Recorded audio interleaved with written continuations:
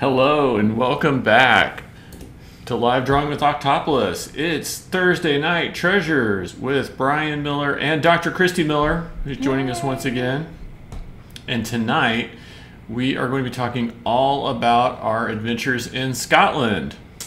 Yay! So you guys let us know we changed the audio setup.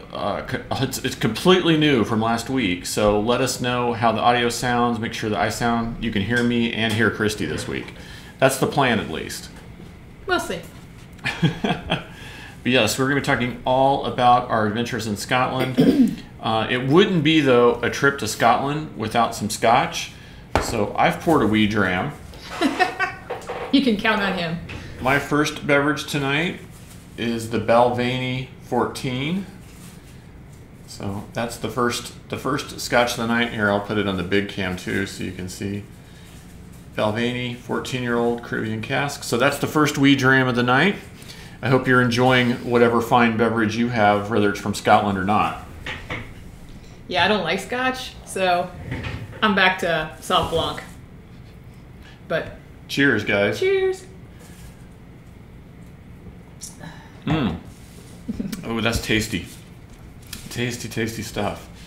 So, probably the first question is, why did we go to Scotland?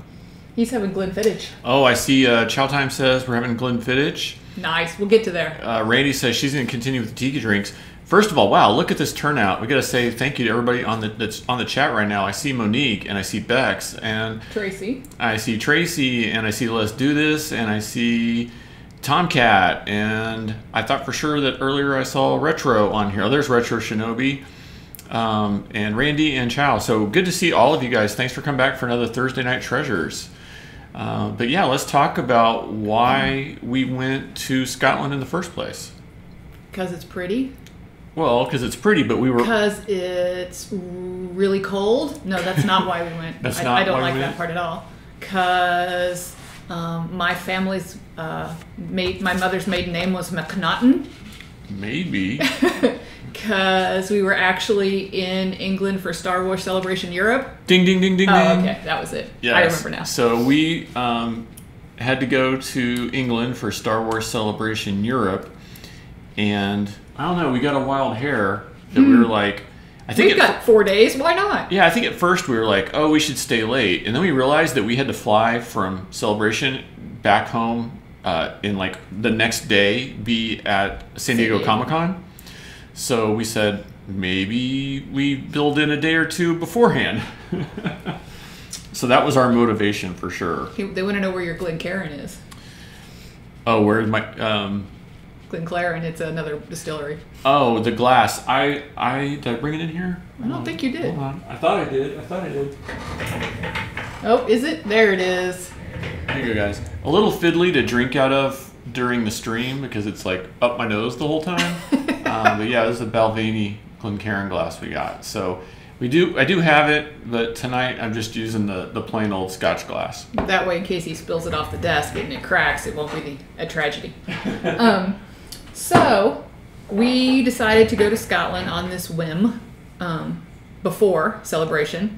And here's the thing you don't think about is that when you go to, Comic-Cons, as some of you know, you have a lot of crap, right? You have to take a lot of crap. Well, when you fly to a Comic-Con, you really have to take a lot of crap. And so we ended up having to have these giant suitcases full of art supplies that we had to take around. And so we're like, oh, it's England. We've been here before. We're going to get ourselves an adorable, cute little car, and it will be great. And we'll rent something cute and fun, and how great will that be? Yeah, and then we had giant suitcases. So then we became the typical Americans and had to get like a big car, but still is not a big car comparatively, but it felt huge. And I just posted up a picture of it here. Yeah, it was a Peugeot 206 diesel wagon thing, and it was like manual shift, so it was super fun for me. Yeah, and I made Brian drive the entire time. There it is. How cute is that? I obviously know how to drive a stick, but I do not like driving in England. I have done it many times, and so whenever Brian's there, I'm like, I'll be happy to navigate before he can say anything, and therefore he has to drive. I thought that worked out great on my part. Chow Tai says, how's driving on the other side of the road? Yeah, Brian, how is that? You know, it's not too bad. The first time we went to England and I did it, we actually rented the car in London proper, like downtown London. Bad idea. And we were supposed to get a Mini Cooper, and they took one look at us, and they're like, fat Americans, here's the keys to your Saab. But it was when Saab was part of GM, so it was essentially like the size of a Cadillac. And so here we are in the narrow streets of London, trying to drive this Saab around, and not even like 1 block away from the rental car place, smack! Mirror to mirror as I'm going down the street. The real story is we're driving through London and I'm like, oh shit, babe, oh my god, wait, stop, you're gonna hit it. He's like, it's fine. Smack. I'm like, not fine, told you, but whatever. So, yeah, knocked the mirror on the car. So that was our first trip to London. So this trip, we said, okay, we're not actually renting the car in London. We're renting the car at Heathrow and driving north into Scotland. Still not great getting out of Heathrow, but... So not too bad being on the wrong side of the road. I just think it's a little more mental taxing. So, you know, we had to do 7 hours to get to Glasgow. And that was after flying overnight and being awake most of the time. So... Tomcat's talking about roundabouts. Yeah, I love roundabouts. Actually, one of my stories is that the first time I was ever in England, I was like 21 years old. And I was coming back from a dig. And 3 of us were there. And we wanted to rent a car to go look around England before we went back to the States. And you had to be 25 to rent the car. Well, I was 21, the girl with me was 20, and we were with this guy who was 25. So we were like, perfect, he can rent it. Well, he couldn't drive a stick. So I had to drive, but we had to get him into the parking lot, and then we had this like big to-do about where's the stuff and how do we do this and where we're gonna go. And so finally they left us alone, and I jumped in the passenger seat and drove us out. And on the way back to turn in the rental car, we're at a roundabout, and it's crazy London traffic, because we also rented it in London, of course, like idiots. And it's crazy, crazy traffic. And I start to go, and I can't make it because a lorry cuts me off, a big truck cuts me off. And so I had to stop. Well, the woman behind me never looked to see if I actually went or not, and she plowed into the back of me. And so I put all the kid that was 25's information down on the sheet and told that to the cops. And was like, okay, good luck with that, bye-bye, and went back to the States. But yeah, as far as driving on the wrong side of the road, as long as you're not doing it in London proper, it's not that big of a deal. It just takes a little bit more focus. The only other problem I had, I mean, not a problem, obviously the stick shift, instead of being to my right, was to my left, so that was interesting. But the gear change pattern was the same, so it's like, you know, first gear was like up, where it should down, be, but it's really far away. So that part was okay. But what I didn't know was the way that they do their service stations, their rest stops off the highway. So like in America, we don't really have it like they do. Ours are sort of like little towns and stuff, and you pull off and get gas. Like an exit ramp. On theirs, it's an exit ramp, but there's no town. It's just the services. So it's like a gas station and maybe fast food and maybe a bathroom. Well, we're kind of, Christy and I have our normal driving habit, and so we pull off. I fill up the gas tank. She goes to the bathroom. Well, what we discovered on our first one of these was that once you're at the gas station part, you're done. That's it. Bye-bye. It's one way back onto the highway. You can't back up. You can't go to where the bathroom not tinkle. and the food and stuff is. So I might have had to go like the wrong way down a one way and had British people yelling at me and stuff. And we're like, sorry. It was very entertaining. Oh, he says he's not going to drive with us. Huh. And then Bex is like, it's super fun to drive with them. That's right. Bex Poor knows. Bex. Yeah.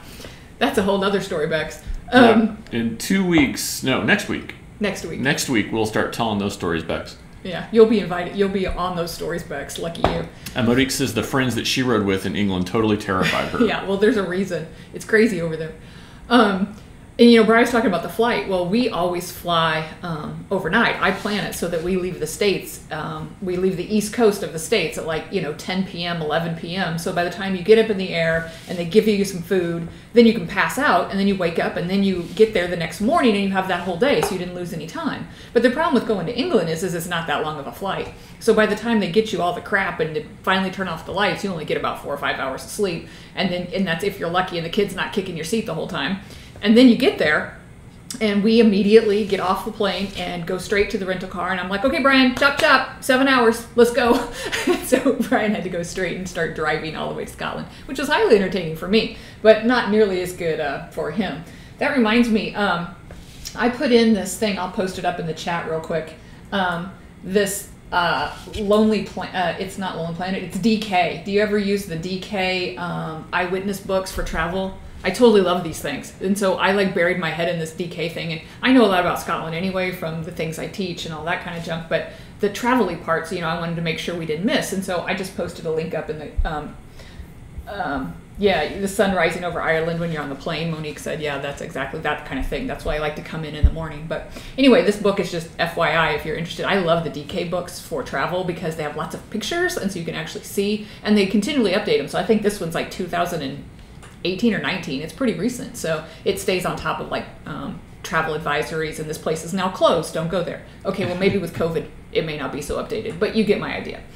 But yeah, so we drove the 7 hours. So the point of that little story is that we drove the 7 hours, but we were trying to only stay in castles. I decided that it's going to be great to only stay in castles the entire time. The entire time being 3 nights. So who decided this? Whose idea was this? I'm pretty sure it was mine. Oh, okay. I think it was mine. Actually, I think I found one online, and I was like, oh, wouldn't it be cool? And Brian's like, let's stay at castles every night. And I'm like, that's a great idea. And so then I booked castles every night. This picture that I just stick up here, anybody know the shortbread company, Walker's Shortbread? They make the little shapes of shortbread. We drove by and I'm like, slow down, slow down, slow down. I love Walker's Shortbread, and there they are, just like on the side of the road on their way to Scotland. But anyway, so the first night that we got to drive all the way to Glasgow, so we went all the way straight up to Glasgow, and we stayed at this place called Sherbrooke Castle. And so if you look, I have this very foreboding picture. Oh, it's huge. Hold on, let me shrink that down so you can actually see it. I was like, all I see is gray. Yeah, sorry. It was a giant photo. I didn't realize that. But it looks like very, beautiful, and the clouds were all perfect and stuff. It'll come up here in just a second. And I was like, oh, this is going to be incredibly cool. And it is literally right off the highway. I mean, you are in Glasgow, and then, bam, castle. And it's not ginormous of a castle, but it's still super cool. Oh, yeah. And but they definitely, it was there before the city. Oh, yeah. And it's still there. It was there like 300 years. Well, okay, Glasgow's been there quite a lot. Wow. But before the modern city, and it's essentially like, I know some of you are from Phoenix or have been to Phoenix before. It's like coming off the 101, and you look over your shoulder on the 101, and there is a giant castle. You're like, oh, hey, let's stay there. So anyway, it's this really cool place, and they have this lovely little brochure that we got, and so it's got all these pictures. And so the best part is Brian drove these 7 hours, and his first goal was to walk into the pub. And speaking of walking into the pub, Chow Time has redeemed a hydrate and a Christie hydrate, so we can't ignore those. Excellent. Well, I was just having a drink anyway, but I'll have another one. So cheers to you, Chow. Good stuff. And we have to remember that Tomcat, when you showed the picture of the castle, said Hogwarts. Yeah, no doubt. And Monique says, Christy is my spirit animal. Tracy says, same. And then Chow says, that castle is probably older than the U.S. This castle actually is, yes. And Monique said, I didn't get to Scotland, but I will try, or I will, and I want all castles too. I have a thing for turrets. Yes. Yeah, and the crazy thing is, at least when we went, it didn't cost any more than to stay at like a pub or to stay at like, some Western hotel. It was not expensive at all. No, you could stay at essentially the Holiday Inn, and if you paid $20 more a night, you could stay in a castle. And I was like, well, have my $20 because this is the coolest shit I've ever seen. Chow Time says, talk about a glow up. What, did I look like a baby only 3 or 4 years ago? Or? It was like 4 years ago, I think, but... so we get there, and the first thing Brian does is, obviously there's no elevators and stuff. You got to schlep your stuff, and we were on like the 3rd floor or something. And so I make him, of course, carry our luggage upstairs, and he drops the luggage. He's like, we're finding the pub. And I was like, it's conveniently downstairs. So we walk back downstairs, and the first thing he does is get a wee dram. And what did you get the first time? Do you know? Something good, like a Lagavulin or a Balvenie or something. Now, let me tell you. Here he goes. Chow Time says priorities. Yeah, exactly. In America, let's just say something like a 21-year-old Balvenie. You could go out and you could pay upwards of $30 for one shot of that. When you're actually in Scotland, it's like €3, maybe. So $5, less than $5 now. It was amazing. The other thing I noticed in the pubs there, at least in Scotland, was that they usually just have one bartender and maybe one server. So you do not leave your empty glassware on the table. Oh, no. When you're done with your drink, you carry it back up to the bar and you set it on the bar. That's all over England, but Brian's only been to England a couple of times. Well, I've only been to London, and usually it's more Western. It depends on, yeah, it's more Western in the city. But all over Scotland, it was definitely like that. Like, you cleaned up after yourself and you took them the empty glasses, and it wasn't that wasn't you being nice. That was how it was done. Monique slapped a cereal sticker. Woo! Cheers. Thank you, Monique. Yeah, so this place too, so I was talking about that's $20 more than the Holiday Inn. This one, you probably can't see very well, but this one right here, this was our bed. You know, Holiday Inn versus this. So yeah, I'm thinking it's well worth the $20. But yeah, you were talking about turrets. So Scotland, you know, very particular kind of Gothic architecture. So they are very squared off, but most of them have turrets of some form. The famous one, obviously, is for Robert the Bruce, and it says at the top of the Abbey, Bruce, all the way around on four sides in the 1500s, and Robert the Bruce took over and was crowned King of Scotland. And so that Abbey still stands near Stirling. And you look up and you see, it looks like the one I posted on the screen, but it's actually not a hotel, obviously. It's an abbey, it's a church. And it says Bruce on four sides to represent Robert the Bruce, and it still stands there from the 1500s. That's pretty cool. Chow says the prices are different than a Guinness in Ireland. A Guinness in Ireland is about the same price, at least in Dublin. Yep. Interesting. Yep. And Monique was like, you're showing the picture. She's like, lol, it's under the sticker. And Tomcat's like, Holiday Inn might have an elevator, though. Well, they would. That's a good point. But I have Brian. I don't know. In the UK, maybe not, though. That's true. But again, I have Brian, so who needs an elevator? That's right. And the giant art. We typically left it in the car and covered it with a blanket because we couldn't lift the suitcase. Yeah, because, you know, we say suitcase, but the truth is the only reason it's a suitcase is because they charge more for, like, roadie gear bags and stuff. It is ginormous. I think it weighed, like, 75 or 80 pounds. Oh, it weighed more than that because they made you pay extra. Yeah. So Brian's favorite thing of the trip to Scotland, you're going to see a gray screen for a second. Sorry, let me load this back up. Is Brian's favorite part and the whole thing he wanted to do more than anything else in the world as soon as we said we're going to Scotland is visit his favorite distillery, which is Balvenie. They were closed. Yeah, we knew. I mean, I had communicated with them, and they're like, "Oh, we're actually closed for 2 weeks because like apparently July is their off season." Because who would want to go to Scotland when it's so hot, when it's 60 or 65 degrees? Okay, we were there. Oh my gosh. One of the days we were there was the highest that it had been all summer, and I kid you not, it was 68 degrees. I had on a sweater, which you'll see me in pictures, sweaters and gloves. It was 68 degrees, and people running around in shorts and playing in the water. I'm like, no. More than that, we saw people that basically stripped off all their clothes except for their underwear and were laying on the side of the road just like, oh, it's so hot. And like having a little picnic on the side of the road because they couldn't take it because it was so hot. And I'm like, no, we can't live here. But yes, poor Balvenie was closed. It was the closest we could get is the picture. This photo is as close as we got. Sad story. But so speaking of Balvenie, I guess I should move on. Move on. Come on now. So what we did get to go to. Where's the hydrates now? You just drink. It's fine. Cries an Arizonian. Yeah, Tracy's making fun of me being cold. If it's below 80, I'm not going. Let's just face it. Monique redeemed a Christie Hydrate. Oh, thank you. So the second we dram tonight is going to be the Aberlour 16. Now, the Aberlour Abunda is my absolute favorite, but it's kind of hard to find. So this is the Aberlour 16.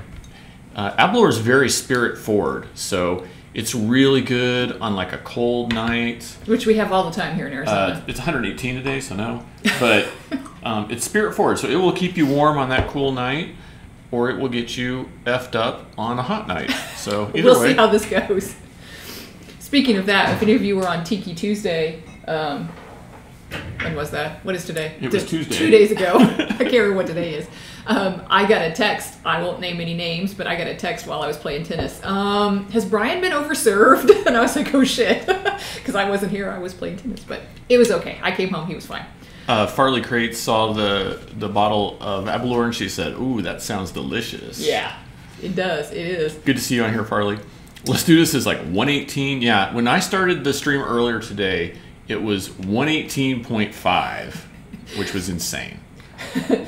We got a snitch among us. I just said I wouldn't name any names. I'm not going to call anybody out who tattled on Brian. And the silly thing is, I was having the Suffering Bastards. Those were like not anywhere near as strong as what you guys had me drinking. Yeah, the week I have to before, say that a couple of weeks ago I came from tennis and he was giggling, so he was way overserved more a couple of weeks ago. Yeah, they made me drink like 3 of the Blue Hawaiians, maybe 4. Oh, I don't even remember. Yeah, those Blue Hawaiians are so good, you don't even know how many of those you're drinking. That's true. They are very tasty. So also we visited and Brian got this little pack of Balvenie. They actually sold this at Glenfiddich, conveniently, and so he got this little pack for him to bring home that he still hasn't opened. He doesn't want to give. That's in case of emergency. Yeah, pack that's in case of emergency. Crack open. So Monique says, when I get my new house with the bar, I'll have to I will have to have y'all shoot me a list of what to stock it with. Oh yeah, you can count on us. I don't know if you guys can see Indio. Wait, hold on. There she is. She just jumped on the back of my chair. You can barely see her head over top of his shoulder. The cat has now joined the chat. Right. Tomcat says, Marie. How was that? Marianne Tomets. I'm sorry if I got your name wrong. Says Tomcat was gifted Grangestone 18 years, but we haven't tried it. Is it any good? I've had some of the Grangestone.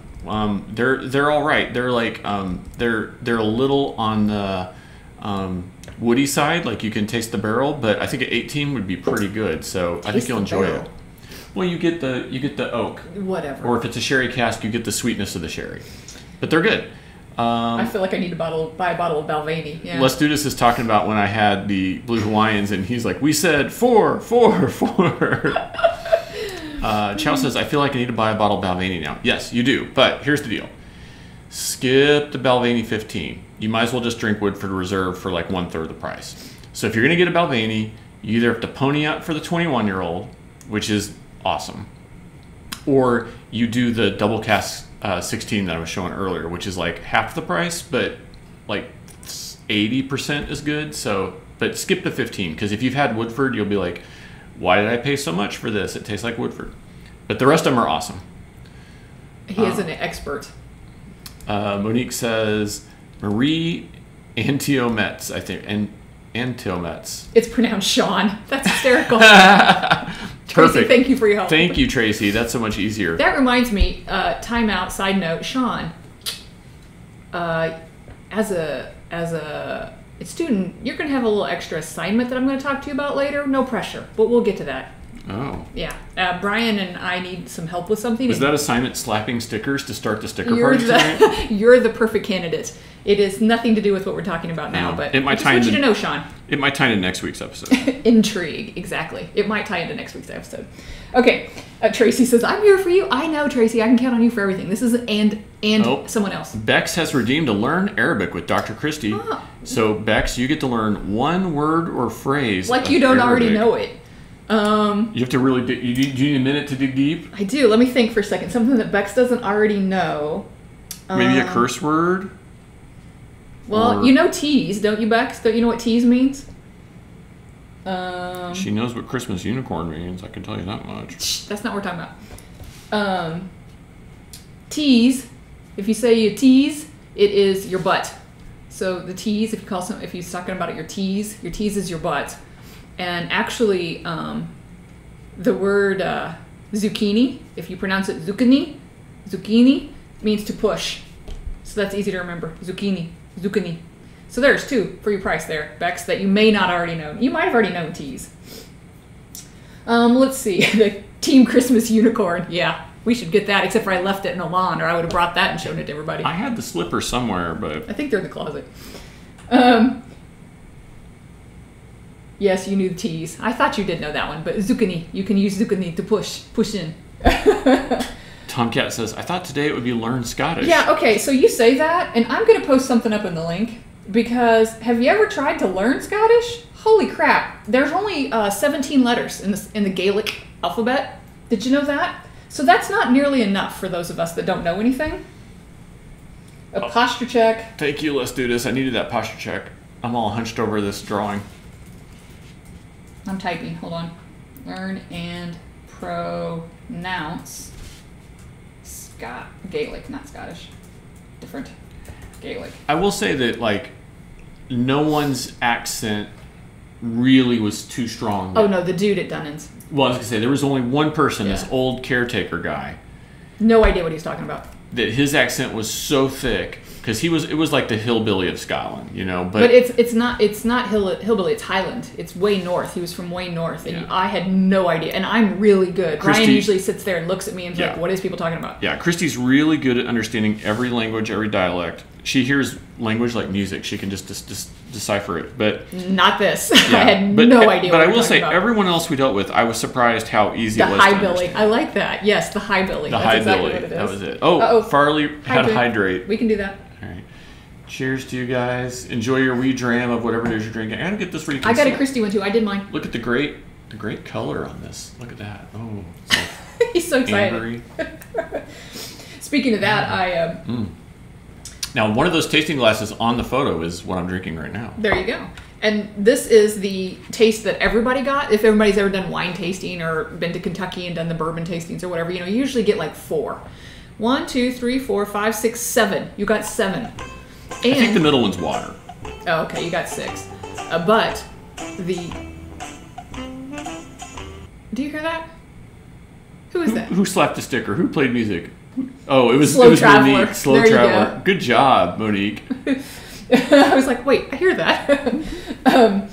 Anyway, so the 6 little tastings, well, I don't really like whiskey. So I'd be like, barely taste it and hand it to Brian. So Brian had like 12 tastings to my 2. I was definitely half. overserved at that distillery, especially because the 3 on the left are like, okay, I mean, like they're normal scotches. The 3 on the right are like, you get into like the proof plus and the double proof and stuff. And Showtime's like, bro, I'd be gone. The what's it called? The not white dog? Is Yeah, white they dog? call it white dog in America. Whatever it's called there. They call it something different, white something. And it is just the stuff before it's ever been Well, it's distilled, but it hasn't been aged. aged. That's the word. So it's It just hasn't the been clear aged. alcohol right out of the still. Holy crap, that shit'll light you up. I mean, Oh, if you've yeah. ever seen the white dog at any of the bourbon stuff, you just smell it. And it's like moonshine kind of. And now that I know about. But anyway, I was just like, this is ridiculous. Forget it. There's Brian. Here in a second will be Brian taking a picture of himself. What we also did not realize at the time is that Abalor is owned by Chivas now. Yeah, they are now. Yeah, they got bought out by Chivas. Yeah, I think we saw that Chivas has bought Abalor and Glenlivet, and someone else owns Balvenie and Glenfiddich Yeah. across the street. They're literally across the street from each other. Yeah. Now, Chowtime says, are there American-themed restaurants in Scotland? I would say hell no. But There's there McDonald's. is fast food. Yeah, Yeah. there is fast food. But there's not American-themed restaurants. Most of the little towns... So here's part of this thing about the distilleries. Like, there were 4 distilleries or 5 within, say, like a 1-mile range where Abalor was. And we thought, oh, we could easily do 3 or 4 of those. Oh, no. Oh no. No. You will get 1 tour before lunch and 1 tour after lunch, and everything closed down at 4. So at 4 p.m., it doesn't matter if you've got $1,000 in your pocket. They're like, oh no, it's time to go home. Our people are going to go and be with their families and have dinner and stuff, and we're going to pull them the sidewalks and close down the We're like, the but town. we're ready to drink. They're like, go back to your Hotel. pub or your hotel. That's Your local. the only 2 things that are open. Everything else closes down at 4. But so you have to have more time than you think. And even if we were looking at a distillery that was like 10 miles away, that might take half an hour to 45 minutes to get to, because the roads are super tiny and narrow and twisting and over the mountains. And if you get stuck behind one car, you're done. So it was really, really cool. But, we were up there for a few days, and we could have spent weeks up there to see Except for you everything. would have frozen to death. We needed more clothes. But Tracy said that no one wants to eat like Americans do. True. That's true. And does that include bars? There's not bars like you think, like nightclubs. There is in Edinburgh, and there is in Glasgow, but that's really about Aberdeen probably too. But like where these distilleries are like tiny little towns. And it's the local. So wherever the locals are drinking their local pub, that's where you could go, or the hotels, every hotel and the castles. That and even the local pubs, we noticed the dining rooms were usually closed around 4. They actually majorly stay open till 6, but you're not eating after 6. Yeah, they would have so when you walk into a pub in the UK, you kind of go right or left, and one side is like the bar, and the other side is the part where they serve food and drinks. And a lot of times they would be like, oh no, we're done serving food. One of the funniest things was at lunchtime, we went to a really fun little pub. Oh, yeah. And I said, oh my gosh, all I hear about is the Scottish salmon, the Scottish salmon, the Scottish salmon. I have to have it. And she says, oh, well, we don't serve it anymore. And I was like, what are you talking about? She goes, oh, well, you can fish it right out of that river across the street. The Firth. She said, but we can't serve it because it has to be packed in ice, put on a train, shipped to London, where their version of like the USDA grades it. Then it can come back to Scotland. Then they can serve it. She goes, so we just don't bother. The locals catch and eat their own, but we don't bother. You can't serve it in a restaurant. You can't serve real. I mean, they do, but it's such a hassle. Yeah. Yeah. So and it takes like 2 weeks to do that. So you could get your Scottish salmon in London easier than you could in Scotland, which was kind of funny. Now, Monique says, I'm a lightweight, so one shot of anything and I'd be ready for a nap. Tomcat reminds us that, yes, they do have McDonald's. I already read some of those. And the day drinking. Oh, the pubs actually do stay up quite late. Until 11, I think. Oh yeah, it depends, but yeah, if they are in one of the bigger cities, they'll stay open until like midnight, and then they have the last call. But the smaller local ones, it'll be 9 or 11, and then you're supposed to go home and drink with your family like normal people. I was going to say too, this place. Monique says that the legal drinking age in the UK was 18 when I went. I took my daughter who just turned 18, so we stayed drunk for the entire month. Yes, It is still 18, but actually you can drink younger than that and nobody would ever question it, especially if you're with your parents. They don't care if you drink or not. Early on, it was safer to drink beer and wine than it was ever safe to drink water. And so they would just water it down with different things, or they would thin it out. And so kids would drink wine and beer with their meals as well, and mead, just like their parents would, just different levels of it. And women allegedly would drink watered down versions of whiskey and beer and wine and mead. And there's lots of things saying that women did not water it down, but that they were supposed to. Anyway, I was going to say, this Abelor thing, the other thing I was going to say before we leave this is that, so this guy, it says 1879 on these barrels, this guy that founded it, Mr. Abelor, I don't know, but he essentially built the whole town, because when they started this distillery, there was nothing here, and so he employed all the people. It's kind of like the gold rush or something here in America. So he built this facility, he hired the locals, and then the locals needed like a hospital, so he built the hospital, and they needed a school, so he built the school, and then the town got bigger, so they needed a bridge, and he built the bridge. So he literally built this town around this factory that everybody worked in. And now people either work in this place or one of the other distilleries, or they work in the tourism industry, like pubs and stuff. And those other distilleries could not have existed without all the work that he put in. Right. He's the one that kind of had this idea in this area. If you don't know whiskey, there are different areas, and different areas produce different kinds. And so this one little area, it's like being in Kentucky. You have these little conglomerate of a bunch of them in one place, and then you drive, 45 minutes, and there's another little bunch of them. So Abelor is in the Speyside right area, along with Balvenie and some of the others that we talked about. Oh, here comes a cute little picture of Brian. In a second. Monique says she drank in the States, which wasn't legal, so she liked being able to openly carry into McDonald's and take photos with Bobbies with her drink in hand and post on social media. Yeah, exactly. Cheers! Yeah, that sounds like fun. Mm-hmm. Oh yeah, there we are at Abelor. I can see. How cute is he? He looks very pleased with himself. This is probably after his 12 drinks. Yeah, probably. I was very pleased. I was like, I'll have another round of Abelors, please. I thought I had a picture of the...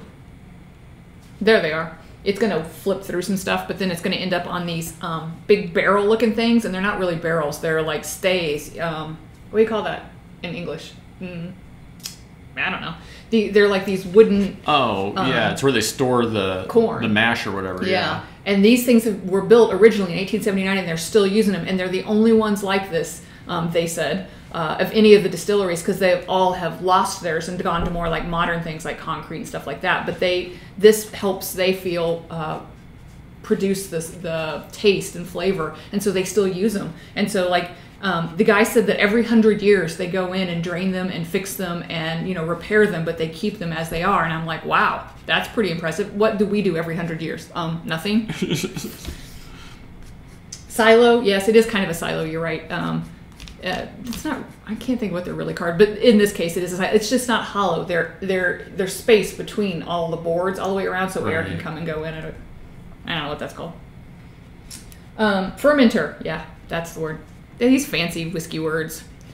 I was going to say too that we did go to Glenfiddich. Do you have any pictures of the super? Here's price? Glenlivet. Oh, okay. There's two. We got a little Glenlivet. Oh, I hey, have a super bottle. Thank you for the follow, McShawn. Thank you so much. We did find these two interesting. Oops, that's not it. Hold, please. Brian and I reset our stuff, and my photos go all crazy now. But this is going to resin in just a second. This was actually at the Glenfiddich distillery. We could only go through the showroom, purchase, buy stuff here kind of thing, shop. And but we saw this. 19,000 pounds. 19,000 pounds for a bottle of 1968 Balvenie. Can you believe it? We did not buy it, just FYI, in case you were wondering. Kettle One still uses the originals, from hundreds of years ago too. Yep. Looks like McShawn changed his name. Tracy's like rip to Antonio Metz. That's funny. You can pronounce it. That's funny. Very helpful. You can always count on Tracy to be helpful. Here's another one that was a much cheaper. This one was only 3,100 pounds when it comes in. Oh, only? Well, I'll take two then. It's not nearly as special, but again, we did not. It's for the common folk. Yeah, Vince. When are we going? Vince is too busy. Vince is busy being an archaeologist. He doesn't have time for these things. Chat Time says Glenfiddich 18 is better than the standard 12. I know, it's weird. It's so strange to me how some of these distilleries, like the 15 to the 21 or the 12 to the 18, it doesn't even seem like it's the same at all. They're so much better. So after the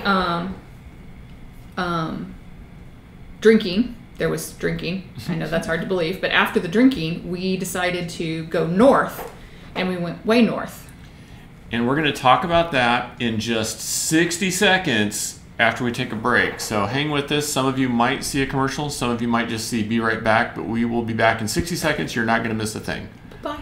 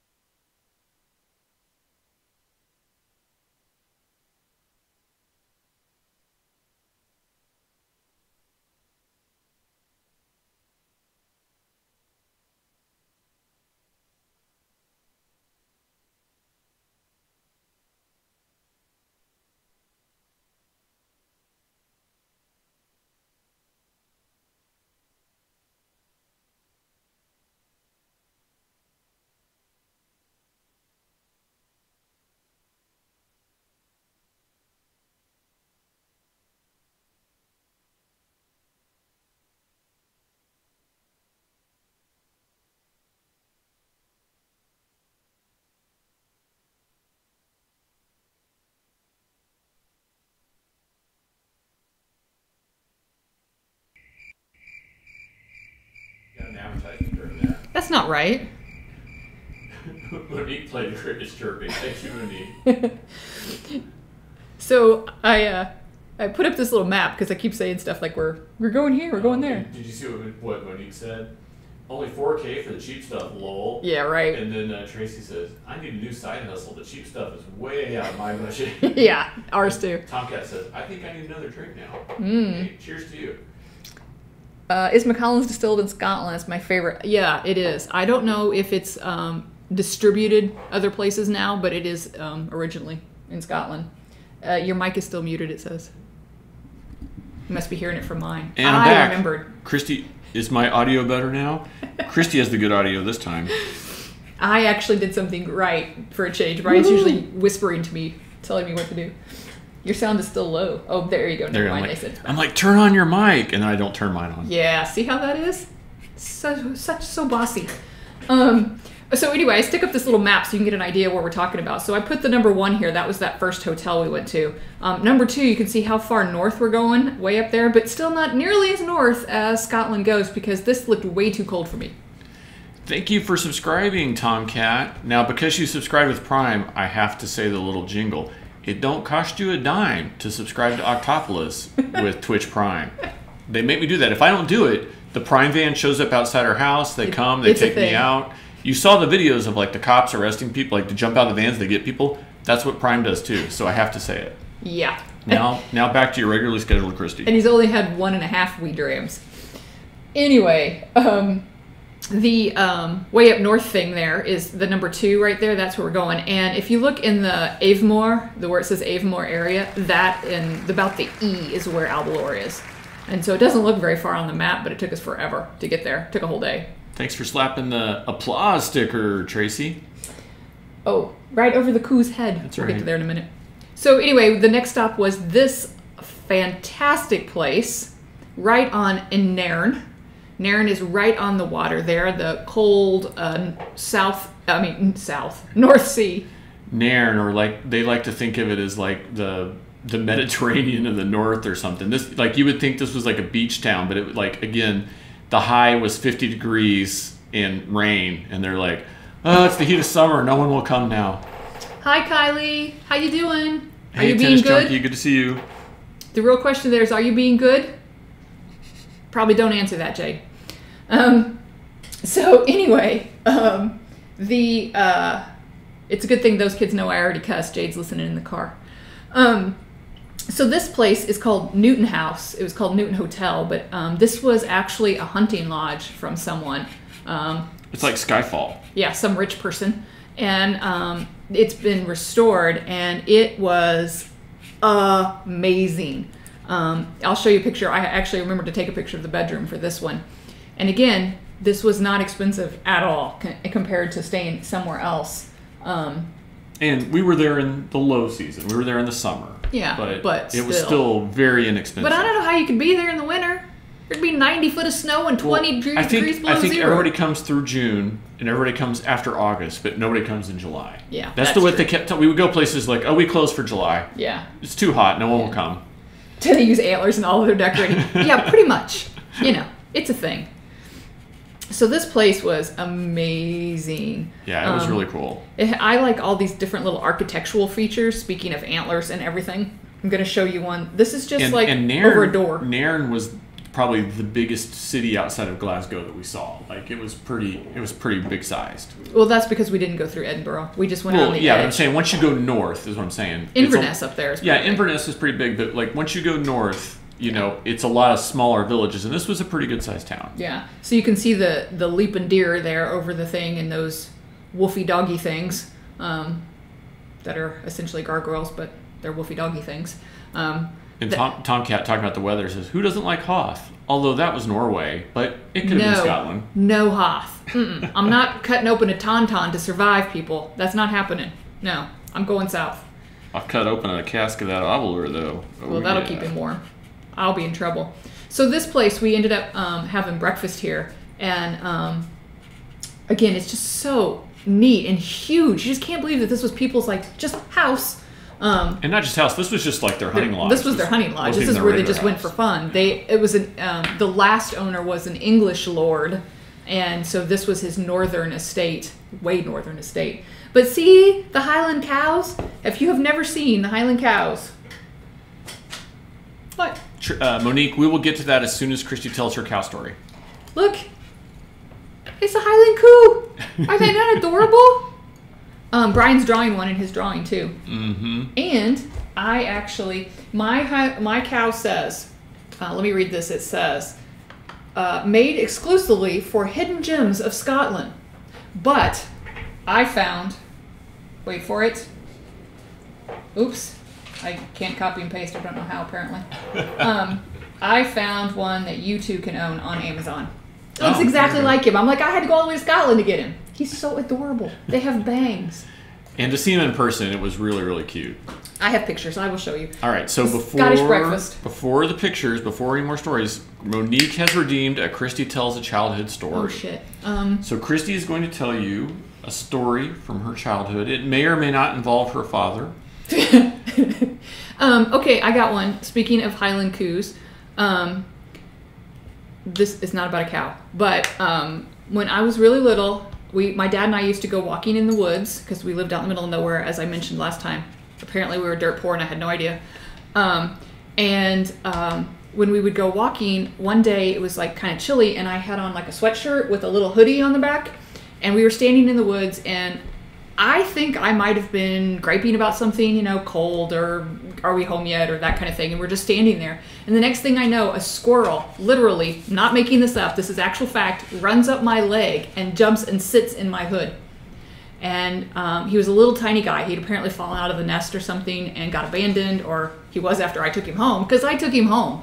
And I named him Hickory Nut. And he actually lived with us, and he would, obviously outside, but he would come and he would hang out with me, and he would ride on my shoulder and in my clothes and go for walks, and he hung out with my dad and stuff for years. And then my parents got divorced. Not years, it was like a year. But my parents got divorced, and we obviously moved out of that house into a different one. And they told me, and I never caught on to this, but they told me that Hickory Nut went to live with my grandparents.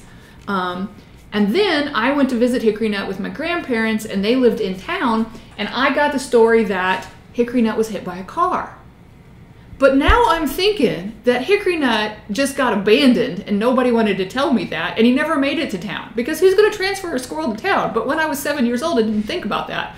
And it wasn't until 2 years ago, Brian and I are talking about this story, and he's like, yeah, he went to a farm up north. And I'm like, oh shit, Hickory North went to a farm up north. Didn't even dawn on me as a kid, but I had a pet squirrel named Hickory Nut. There you go. All right, so there is one of the awesome stories from Christy's childhood. I'm glad you think those are funny, Brian. I think they're hilarious. Retro Shinobi says, Ashley says hi. Oh, that's awesome, thank you.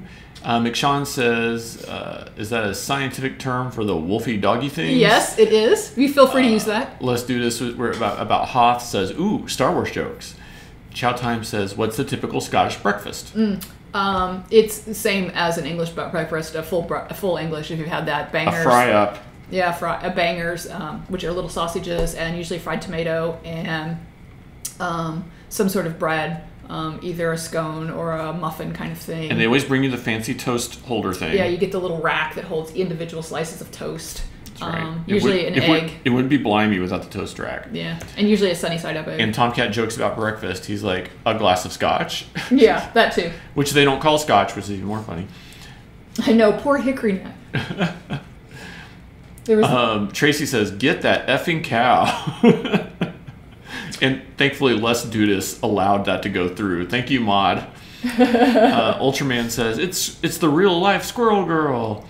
Did you see the next one? And Monique says, aw. And Showtime says, there was an ad where you can buy a small plot of land in Scotland so you can have the title of Lord and Lady. Guess what my next thing is? It's like you're reading our minds. Oh, wait, first we have to look at pictures of cows. Because I love these cows. We will get to Lord and Lady Christy. I have documentation, don't you worry. Tracy says, poor Hickory Nut. Monique says, poor squirrel. Bex says, Christy stories are the best. Bex is hard to mock because Bex had to dig with me in the Middle East and sit in the same square for hours. And Monique says, that squirrel was probably sad. Yeah, he was sad to miss me, I bet. I'm sure he missed you. Now, Christy does bond with animals. We were just in Colorado, as you guys know, who come to the daytime streams. And we hiked up like 10,000 feet to a lake on the top of a mountain, and there were little tiny chipmunk guys running around, and everyone's like, oh, that's so cute, the chipmunks running around. One of them ran right up to Christy and right to her foot and sat down and was like, hey, Christy, I'm here to hang out with you. He did. He did not hang out with anybody else except for Christy.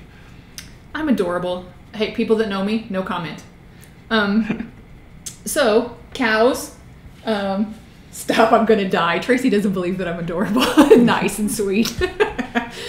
I'm not talking to you, Tracy. I'm talking about cows. Tomcat says, we'll be Lord Tomcat and Lord Sean, apparently. Yeah, no doubt. So, Scottish cows, if you've never seen them before, what makes them so adorable is that they have horns, and they're very woolly because, hey, it's cold there, and they have bangs. The bangs make them. They're the best things in the world.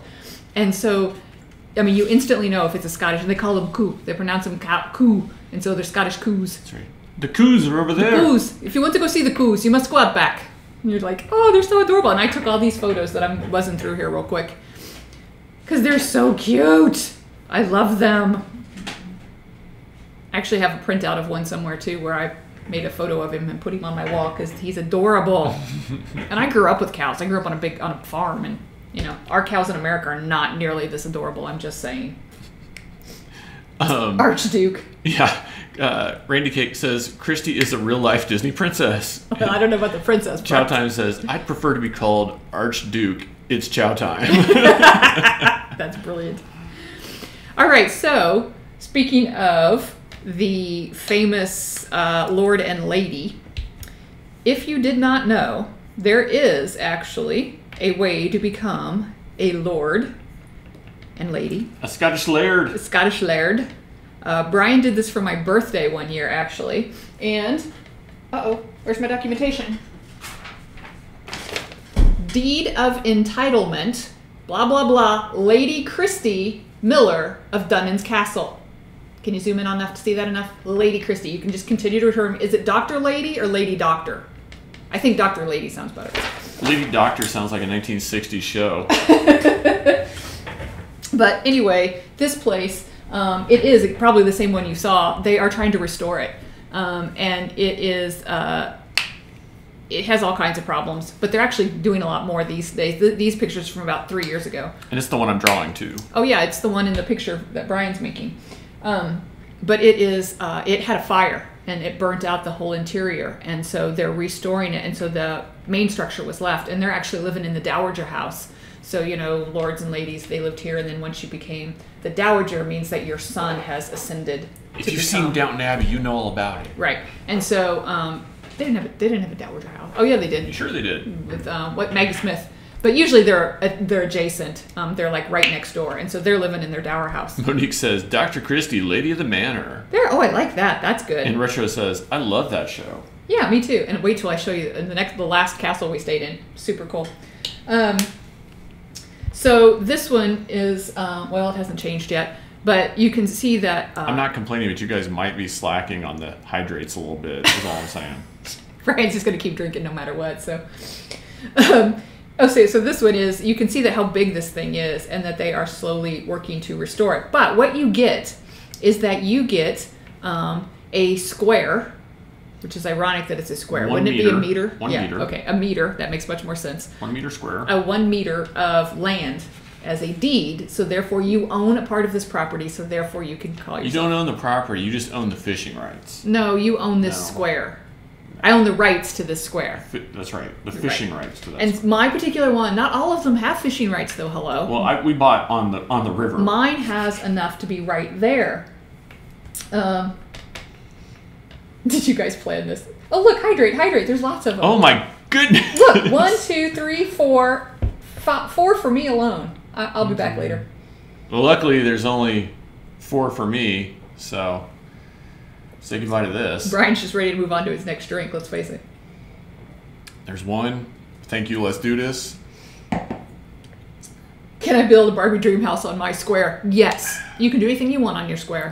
Thank you, Chow Time. The guy in the background, by the way, in this photo, that's the dude that we couldn't understand a word he said. This one's for you, Retro Shinobi.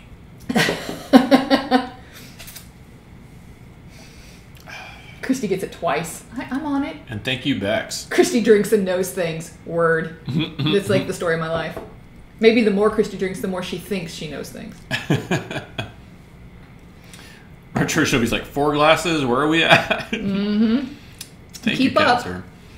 Almost got this one finished, and then we'll move on to the third We Dram of the Night. So, again, we were saying that, you know, there's the river that runs, the Firth that runs right through here. And so this one that's coming up will show you that how cool this is. And this place had to have a bridge built. And this is the only way to the property because of the water surrounds it. And so it's obviously protected. And let me tell you how hard it was to find this place. It did take a while. Luckily, I drive like a bat out of hell on these back roads because there's nobody on them. And so we went up and down and sideways and left and right and over hill and dale trying to find this place. But and like Chris said, you end up going across this really kick-ass little stone bridge to get there. Well, and apparently the stone bridge is in desperate need of repair as we drove over it. But it is this particular style of arches is like one of the oldest examples of this particular style of arches in this area or some shit. I don't remember, but it was super cool and super impressive. And here's another one of those gargoyle woofy things. This is actually this little dude that spits, and so when it rains, this is the rain spout. How cool is that? Oh, you can't see it yet. Hold, please. He'll be there in a second. But it's still super neat. And the other thing we found out about this is that this is adjacent to the MacNaughton land. And as I said, my mother was a MacNaughton, and obviously my grandparents and all the way back were MacNaughtons, and they're Scottish. And the MacNaughton land is just like literally down the road from here, but it's owned by a private family now that has nothing to do with the MacNaughton clan anymore. Monique just cheered 20 Shamrock bits. That's so cool. And Retro Shinobi says, I don't know much on Scotland, but I have family that are Irish, and they live right near Kilkenny Castle. Mm-hmm. Cool. Tomcat says, you would have fun driving in the Périgord in France. Mm-hmm. Somewhat hilly, winding roads. Yes, yeah. I would have fun for sure. Périgord. You know about the Périgord. You just don't know that you know about it. And then he also says Shinobi says that we're talking about visiting it after all this nonsense passes. It is totally worth it. It is so cool, literally, but also it is just really neat. There's also the crazy as well, but the crazy being, what is Scotland known for? Scotch. What else is Scotland known for? Robert the Bruce. Oh, wow, you're good. What else is Scotland known for? We're talking about the crazy. Nessie. Thank you. Nessie. Monique's like kilts. Yeah, that too. Cows now. Oh, before we get off of the castle, though, you're going to show them your bear and your... I forgot about my bear. And your Lincoln. This is my bear. When you go there, you can purchase things in order to help them fund the castle. So he's got his little kilt on and his little tam. Yeah, they have their own plaid. And his sporin. Well, it's kind of a fake sporin, but you get it. And his, hold on, let me get it right, skin ba, which is the little knife. That probably has an Arabic pronunciation. It's just Scottish, but you know what I mean. It's the little knife that goes in their boots. His is fake.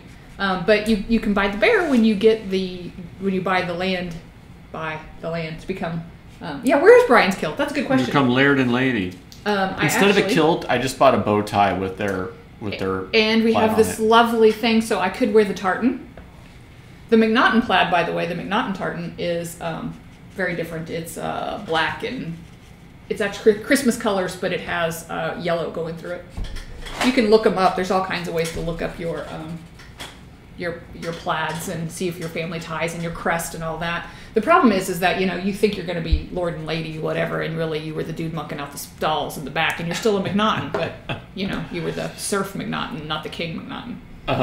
Retro Shinobi says, the airy breeze. And Beck says, I love that bear. Tomcat says, maybe Brian needs to drink more to remember the Périgord. As we established tonight, the more you drink, the more you know. True that. Retro says, Brian, you have a kilt? Oh, the story's my share. I don't have a kilt, sorry. Tomcat redeemed a hydrate, which is going to have me finish this one off, and I'll start another one eventually. I just posted up a link to the Facebook of Dunnan's Castle, which is, I'm sure, the same one that we were talking about earlier that you had seen as well. It is the Facebook page, and that's how you can find them now and look at them and donate. You can help to restore the castle. You can become a laird or a lady or both. So we were going to talk about Nessie, darling Nessie. I don't want you to get really upset about this, but Nessie's not real. Okay? What? But this is her lake. I'm showing you a picture of the Loch Ness. I call bullshit. No, Nessie. Monique childhood story. I used to wear a tartan scarf in 5th and 6th grade, but it was because I was Bay City Rollers fan. Nice. Same thing. S-A-D-U-R-D-A-Y. Nice. And Retro Shinobi does not believe me that.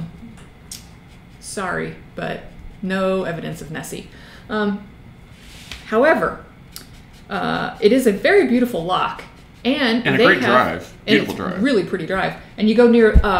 you go past it around to Ben Nevis. Ben Nevis is the tallest mountain in Scotland, and across the moors, and it looks just like Skyfall, James Bond. Oh my gosh, yeah, it did. It looked exactly like, it was amazing, guys. The drive was like stupendous. He's like, I still would not swim in the loch at night. You'll be fine. We did buy a little barrel of scotch with Nessie's picture on it, just so we would never forget little Nessie. I'm assuming it's horrid tasting, but we got it. It's still in the barrel, notice. We have not opened it. And for Bex specifically, you're never going to believe who sponsors the Loch Ness Museum full of bullshit. Sir Ranulph Fiennes. Now, that is hysterical. In the world of archaeology, they all hate That's this guy. hysterical. And if you come in next week, we'll talk more about Sir Ranulph Fiennes and my personal experiences with Ran. But here is Ran right here. And he is the one that funds the Loch Ness Museum. And it is shite, let me just tell you. But that's just an insider thing there, because I was hoping Bex would be here and she would know who Ran is. But there you go. Yeah, Bex is like, no. Let's do this says, Nessie is just too sly to be caught. And Chow Time says, Skyfall is the best Craig Bond movie. By far. And great theme song, too. Retro Shinobi says, what is this shenanigans? Tomcat says, that looks like scientific proof to me. You got a picture. Bex is like, no. Retro Shinobi was like, hoping you said you, lol. I don't get that one. Hoping you said it was me. Oh, okay.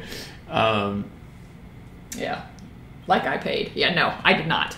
And then Bex, for Ranulph Fiennes, is like, why is that not surprising? Yeah, and if you knew Rand, you would know why that's not surprising. But I will say that the funniest part about going to stop and see Nessie is that all of Scotland is like a quaint villages, and it's very homey, and everyone's very personable.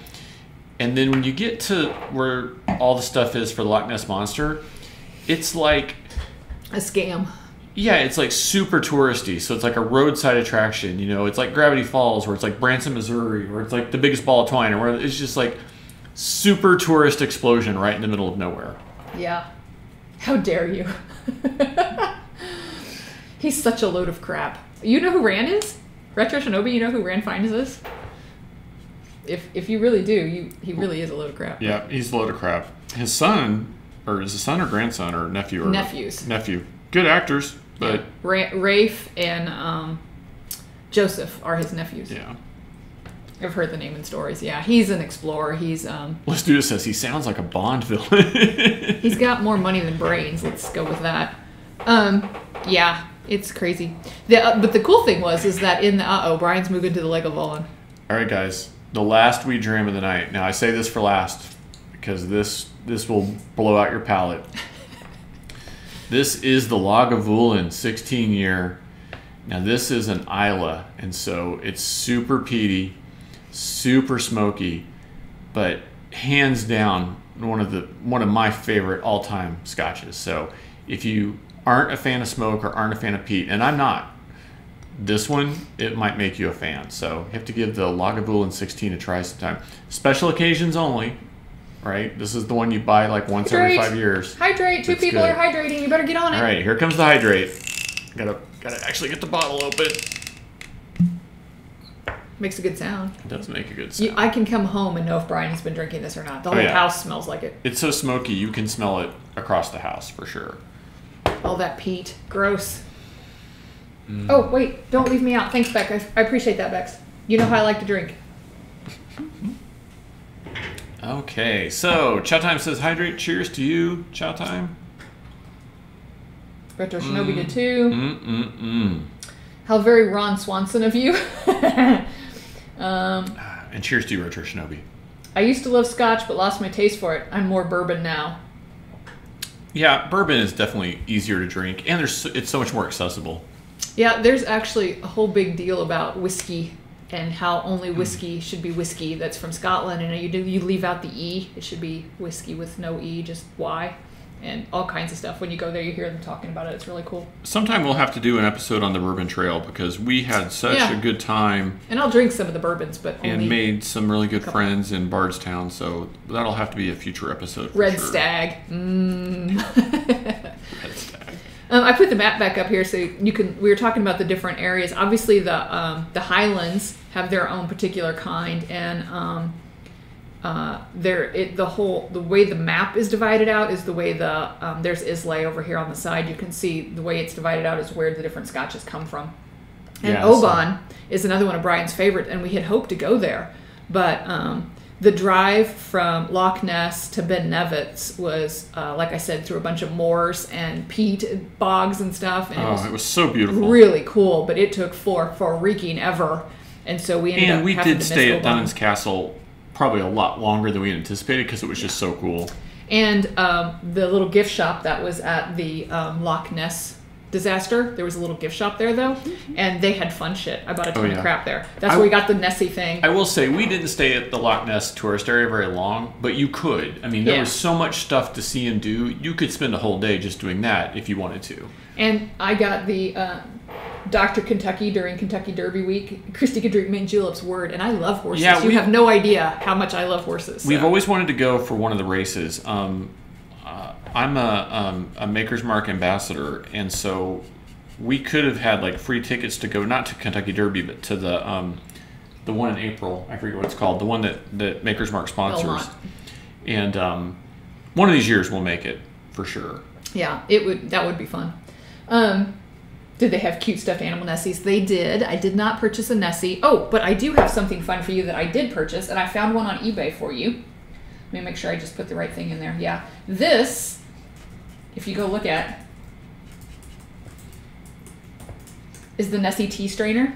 I have it in my office at school, and I can't get to my office right now, but I did buy the Nessie tea strainer. His long neck sticks out, and you put his butt in there, and that's where you put your tea. It's so it can make a cup of tea. And Nessie soup ladle too. Yeah, they had those too. Super fun with his long neck. The other thing they had was these little individual scotches. So I got the McNaughton Clan Scotch. The light's kind of bad there, but it's Clan McNaughton Scotch. And it's total bullshit. But you get to see. Oh crap! I got a drink. Hold please. It's terrible. Oh, thank you, Monique. You get to and a posture check. Thank you so much. I slump over. Anyway, this McNaughton thing, I just thought it was cool because it has a little bit of Art Tartan on it, and the clan McNaughton actually means hope in God or something like that is what you McNaughton just woke the cat up with that. Oh, hi, Indio. Indio's stretching behind Brian now. If you can see, you'll see her butt sticking out behind his ear. She's spinning around. Hi, Indio. What you doing? Oh, there she's more in camera now. A little bit. There she goes. Yeah, you can see her then. Too funny. So anyway, thank you, Chow Time. This is the Scotch. So we didn't make it to Oban, but Brian does love Oban as well. Yeah, and Oban and Isla, they're both on the waterfront, and like I said, guys. You don't think of the UK as that big, and you don't think of Scotland as that big. Scotland's tiny. But it takes a long time to get places, and we started at 2 on this map, and we went through Loch Ness, through Ben Nevis, and then we cut through over to Glasgow and came down to where this number 3 is, and it took us all day long. And this is in America that would be like a 2.5 hour drive. And it took us like 7 hours. I mean, we stopped, of course, and stuff like that, but it was nothing. And there's a famous road trip even farther north up in the Highlands called I think it's just called the Highlands 550 because it's a 550-mile drive. And they say once you go north of Nairn, it's like empty roads. There's even less people there. Mm-hmm. And the people will just go on do road tours and stuff to just get away from the crowds. There's also a famous thing of driving from John O'Groats at the north all the way down to the south tip of the UK. And obviously we didn't have a chance to do that, but that's like just like one of those in America we have Route 66 mm-hmm. and in the UK they have that where they drive from the north to the south. So I thought Oban was Japanese whiskey. Whoops. Nope. And then I thought Obi-Wan was a Jedi. Different guy. Although Ewan is Scottish. That's true. And if you strike down the Oban, it will come back stronger than you ever imagined. Nice. You Star Wars nerds. So the last castle we stayed at was this awesome place. It was so cool. Called Springkell. Let me see if I can get a decent photo of the outside of it up here for you. Here we go. Here's a giant photo of it. I think I have a brochure of it too. Oh, it doesn't have a picture though. Well, that's no good. It was so amazing. Oh, it's the same picture of the photo I took, so that doesn't help you out any. But it was Downton Abbey. It is huge. It is amazing. There's a nice little photo of it. There's the front entrance. Here's the whole lawn. You'll see it in the next one. And like when Christy says it was Downton Abbey, like their story is Downton Abbey. Yeah. So tell them the story. You talked to the dude forever, the guy that owns it. Oh my gosh. So first of all, this house. Wedge and Tilly's. This house only has, I think, 2 or 3 rooms that have the en-suite bathroom, where you get the bathroom and the shower in the same room, and the rest of it is like individual bedrooms. Then you have a shared bathroom. So we ahead, being Americans, we're like, hey, we really need to have our own private bathroom. They're like, no problem, we can arrange that. Well, we get there and they're like, oh yeah, it's like low season. Nobody comes here in July. It's you and Christy and one other couple in the entire castle. And they literally told us, they're like, you can stay in the room you paid for, or you can stay in any other room you want, except for the one the other couple is in. They're like, we don't care.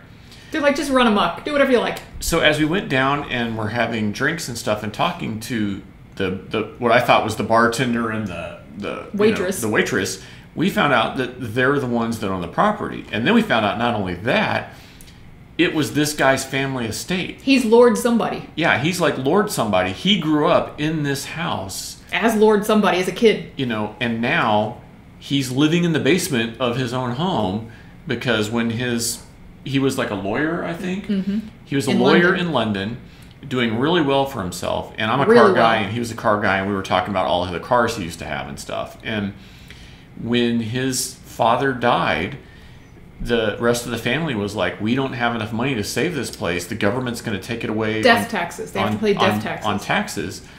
And so he quit his lawyer position, got paid out by the firm he was at, paid off or sold all of his cars, moved the family into the family house and paid all the taxes and turned it into like a bed and breakfast. And so it's like so much like the Downton Abbey story. It's crazy. And the castle itself was very much like set up like a Downton Abbey. Yeah, so I have that picture somewhere. I'm looking for it. It was just so weird that can you imagine coming back to your family home, but living in the basement and being like the servants to all the people who were staying there? It was crazy. It was very crazy. Yeah. But he was so nice. He was so sweet.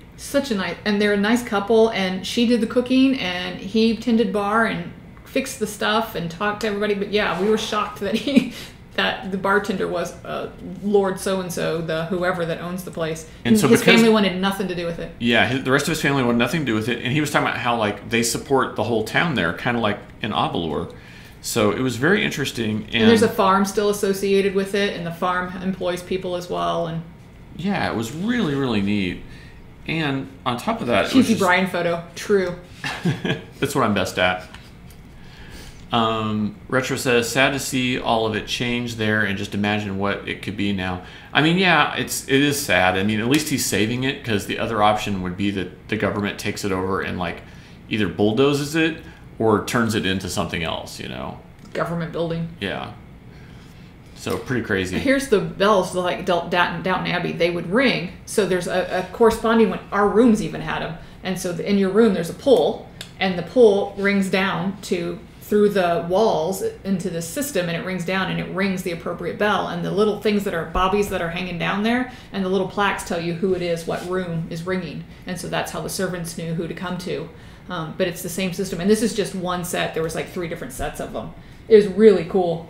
Yeah, we got to explore the whole house, the whole ground. Like it was empty, so we had the run of the place. It was really cool. Yeah, and I mean, just the setting. This is the lawns. If you read slutty romance novels like me, they're always talking about, I read historical and Scottish slutty romance novels, and they're always talking about the front lawns and the gardens and all that stuff. Well, I have a picture coming up here in just a second. This is what you set on their front porch, so to speak, and this is what you see. I mean, it's just amazing. It's a beautiful place. Yeah, it was absolutely amazing. And I loved all the places we stayed at, but this was probably my favorite. And probably just because we made a connection with the guy, but it was just so beautiful. And it really did feel like Downton Abbey, and we were in the middle of watching all that at the time. So Yeah, I made us go back and watch all of it for sure.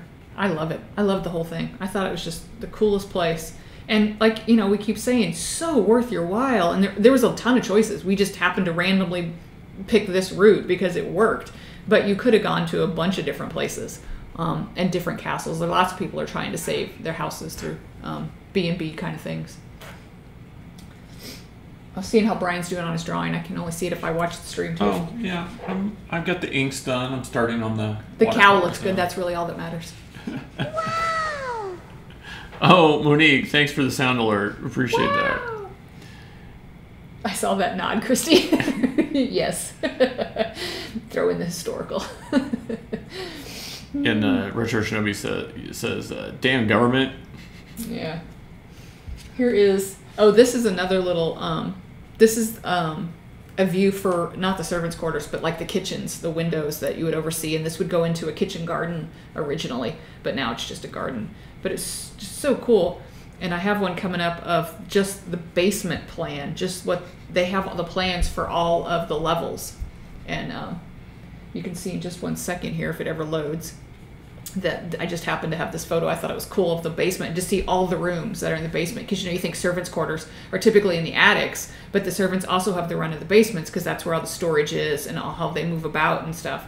And so if you look at this thing, it's huge. I mean, that's a crap ton of rooms for your basement. Yeah, and so he and his family stayed in the basement, and like Christy was saying, there was definitely like passageways and stuff where they could get from one wing to the other or whatever with the basement with never being seen. Yeah, I mean, you know, as Americans, we just have, yeah, exactly. He just said, Retro Shinobi just said, we have nothing like that here. Exactly, we don't. And you know, somebody said earlier that, you know, we're so young. Yeah, we're not even 300 years old, and we act like we know everything in the world, and it's amazing. It's super cool. So cool. Okay, you have to look at gray screen while I open up the next thing. Oh, okay. Christy's got to load the next picture. But I'll tell you guys, like, you know, I didn't know what to expect going to Scotland, and I had such a great time. And kind of like we talked about Egypt, where you go from Cairo out to Luxor, and it's kind of like going from the big city of, like, it's like going from Manhattan to the country. It's sort of the same thing. Like when you go to Scotland, you know, you go to London, and it's the hustle and bustle, and it's the city. And then you go out to Scotland and it's the country and it's more laid back and it's fresh air and it's outdoorsy. So it's just a nice contrast. The other thing was, once you get out of London, everything was so much cheaper. I mean, London is so expensive. And we got up into Scotland and all of a sudden we're like, oh, hey, this isn't really any different than being in America. You know, in London, everything's double or triple or quadruple the price. Tomcat said, I said, there's nothing like this there. And Tomcat said, there's medieval times. Yeah. That's so funny. That's exactly the same. Retro's like, the cheese, lol. Yeah, no doubt. That's hysterical. So the last place that I made Brian go to was Gretna Green. And if you've never heard of Gretna Green is right on the border of Scotland and England. It is the actual border it used to be, of Scotland and England. And so the biggest fear as an English person, an English father, would be that your daughter would get absconded by some dastardly rake and rush her off to Gretna Green, because marriage laws in Scotland are completely different than they are in England. And in Scotland, all you have to do is handfast. So you say your vows sort of to each other and hold hands in front of God, and that's all that matters. Now you're married. Good job.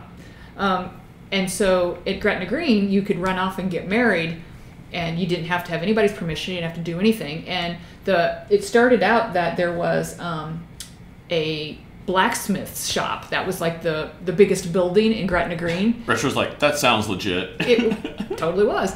And so because the blacksmith shop was the biggest building, that's where people would end up going, and they'd be like, can you marry us? And now, can you imagine going down to like the Ford dealer and be like, we need to get married. We need to get hitched. Well, and you know, the Scottish Highway, the Old North Highway, is the highway that runs from London to Glasgow. Well, it eventually went to Edinburgh, but it really goes to Edinburgh, but it veers off. But anyway, it goes through Gretna, and that's right at the border. So if you could make it from London to Gretna by carriage, then you were free and clear.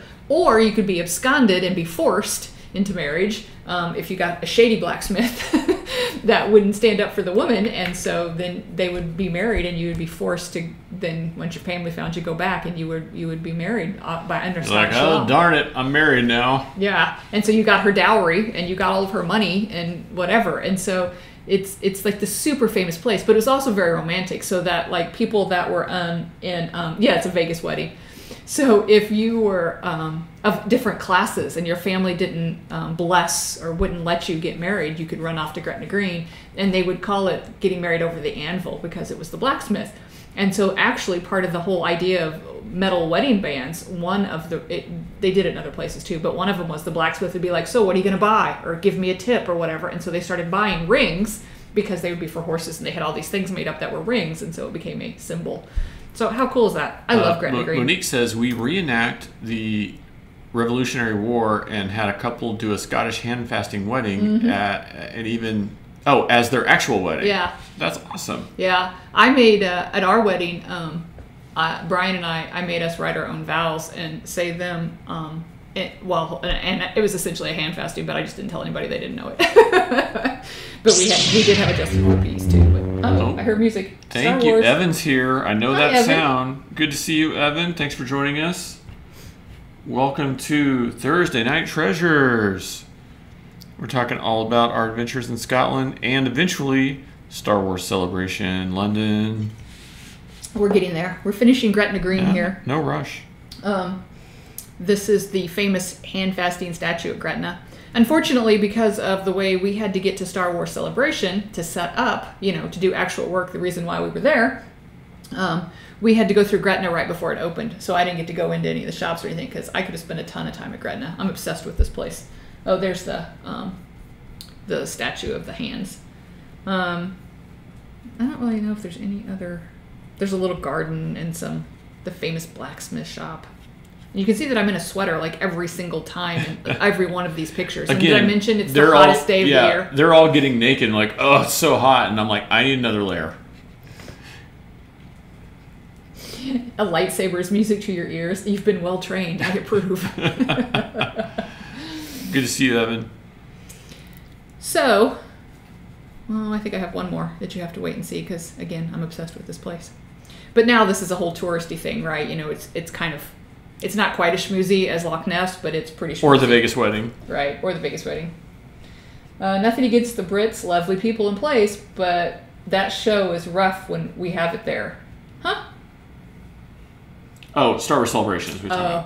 Yeah. I forgot who I was talking to. We get a couple pictures for it. I'll talk about that. Yeah, we'll get there in 1 second here. Let me close these out. You can look at Grace Green, and Brian can talk to you about his drawing for a second while I find these other ones. No pressure, Brian.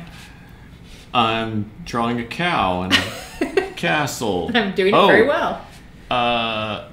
Evan redeemed a baby Diet Coke break. Oh, and he would like the topic to be the heat in the desert. So we need to talk about the heat. So first of all, I'll start this. When I started my stream earlier today, it was 118.5, which is insane.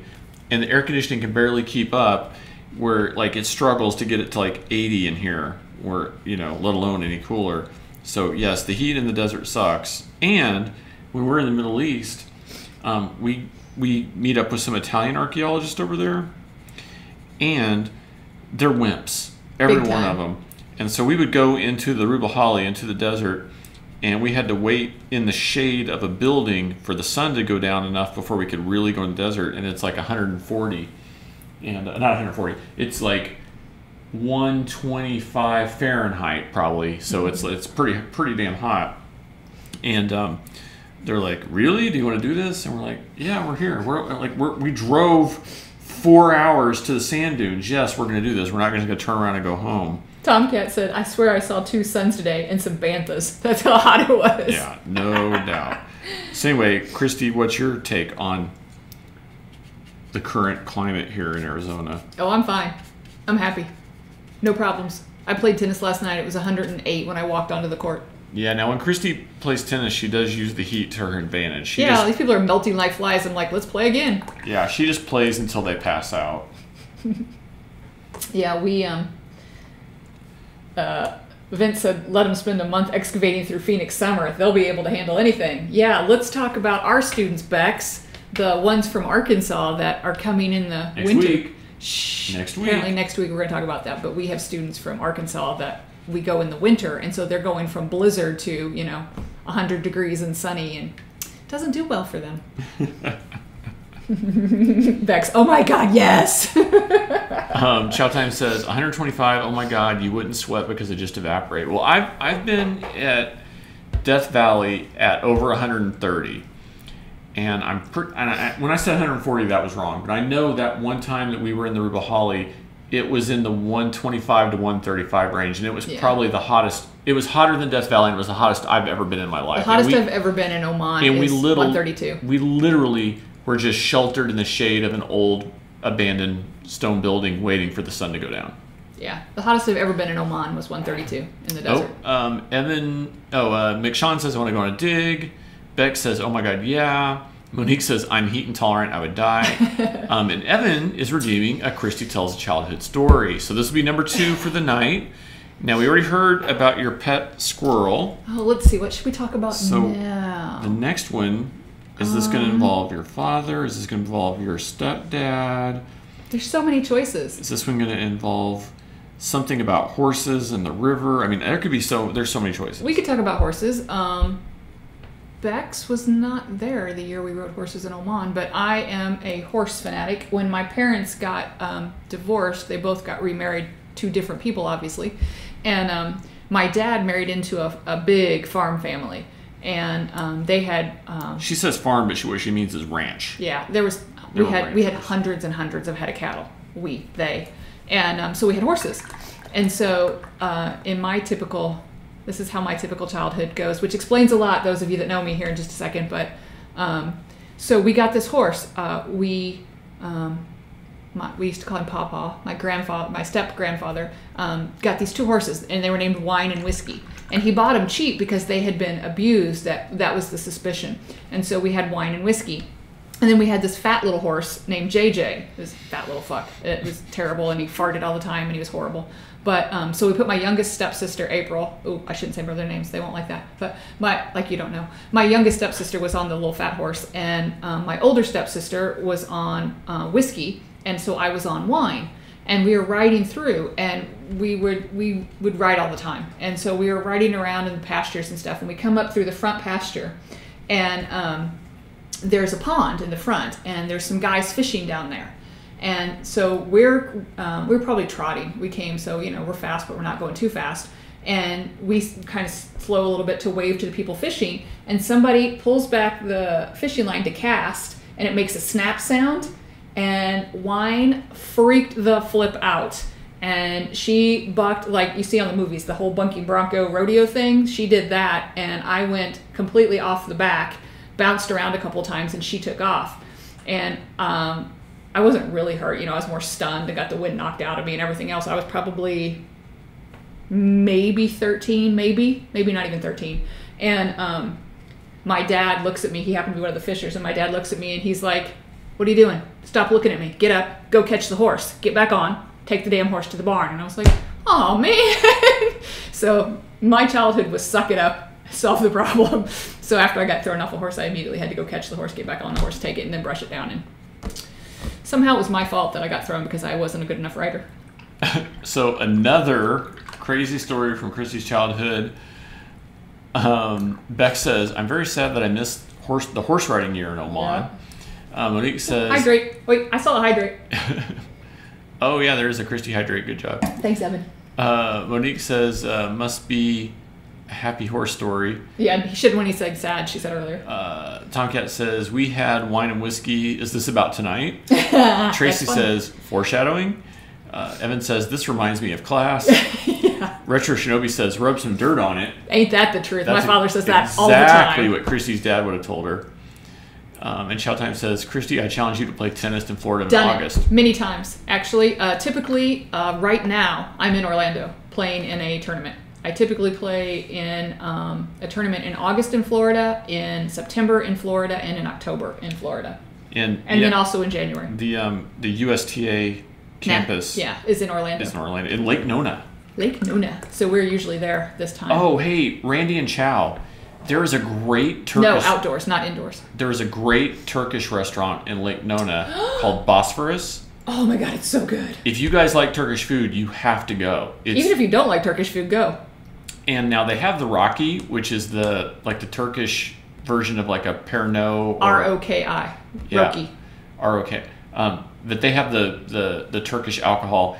It's not necessarily good, but, you know, do a flight just to do it because it's crazy. Yeah, and if you were here last week, we talked about kanafa, the cheesy phyllo dough dessert thing. They have kanafa at Bosphorus. So. All right, Chow says he's dragging Randy. It is so good. Oh, Evan redeemed hydrate. Thank you, Evan. Appreciate it. Cheers to you. Oh yeah, we got all distracted. We were talking about Celebration. Right, so we got back to London. We flew to London in a car. We flew in a car. Turned in the rental car. Had the most expensive cab ride of my entire life. Oh my freaking god! I don't know what was wrong with that man. I could have walked through London faster than that guy. And lots cheaper. Yeah. Tell the hotel story. So last week we told the story where we got to Cairo and we had There'll paid. There'll be no need for dragging. I like that, Randy. We had paid for whatever it was, a Hilton or a Hyatt or something. And when we checked in Cairo, they said, "Oh, so sorry, the hotel has just been sold. We're no longer a Hilton or a Hyatt. It was Four Seasons. But we have a room for you." When we went to London, we had booked the Four Seasons Canary This Wharf. is Four Seasons. And we go and we check in and they say, "Oh, sorry, we're no longer the Four Seasons. Yesterday. We like literally changed yesterday. We're just now some generic bullshit hotel. And our restaurant's closed, our bar's closed, Bar yada, yada, yada. is closed. Yeah. So Evan redeemed a Christie Hydrate. Oh, thanks.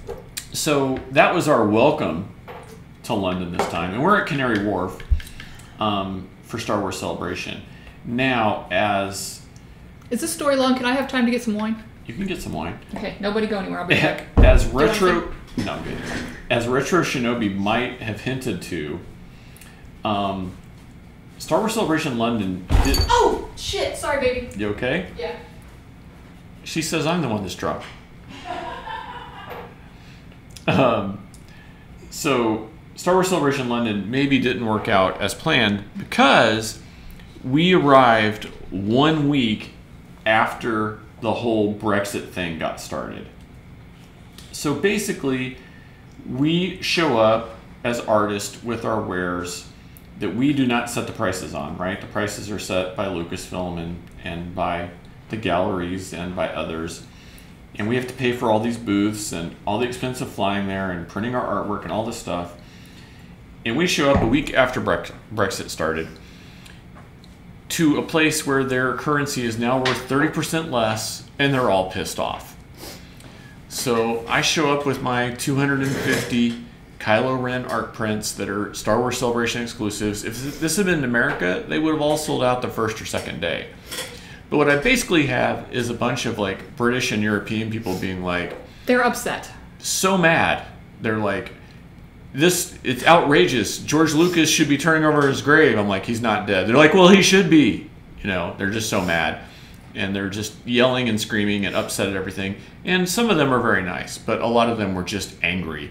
So while it was a fun Star Wars Celebration, it was not a lucrative Star Wars Celebration. And that giant suitcase that we had packed full of art, we now had to pay to send back home because it was still full of art. So it was very crazy. Yeah. Retro is definitely commenting on everything. He's like, lol, hide. Let's Do This says, oh man. Oh, he says, I hope she's okay when Christy ran into the desk. Yeah, whoops. McShawn said the cat was more disturbed by Christy leaving the room. Yeah, only because I bothered her, not because she likes me. Retro says, they're so frugal. Evan cheered 4 bits. Thank you. Tomcat says, maybe they just preferred the original trilogy.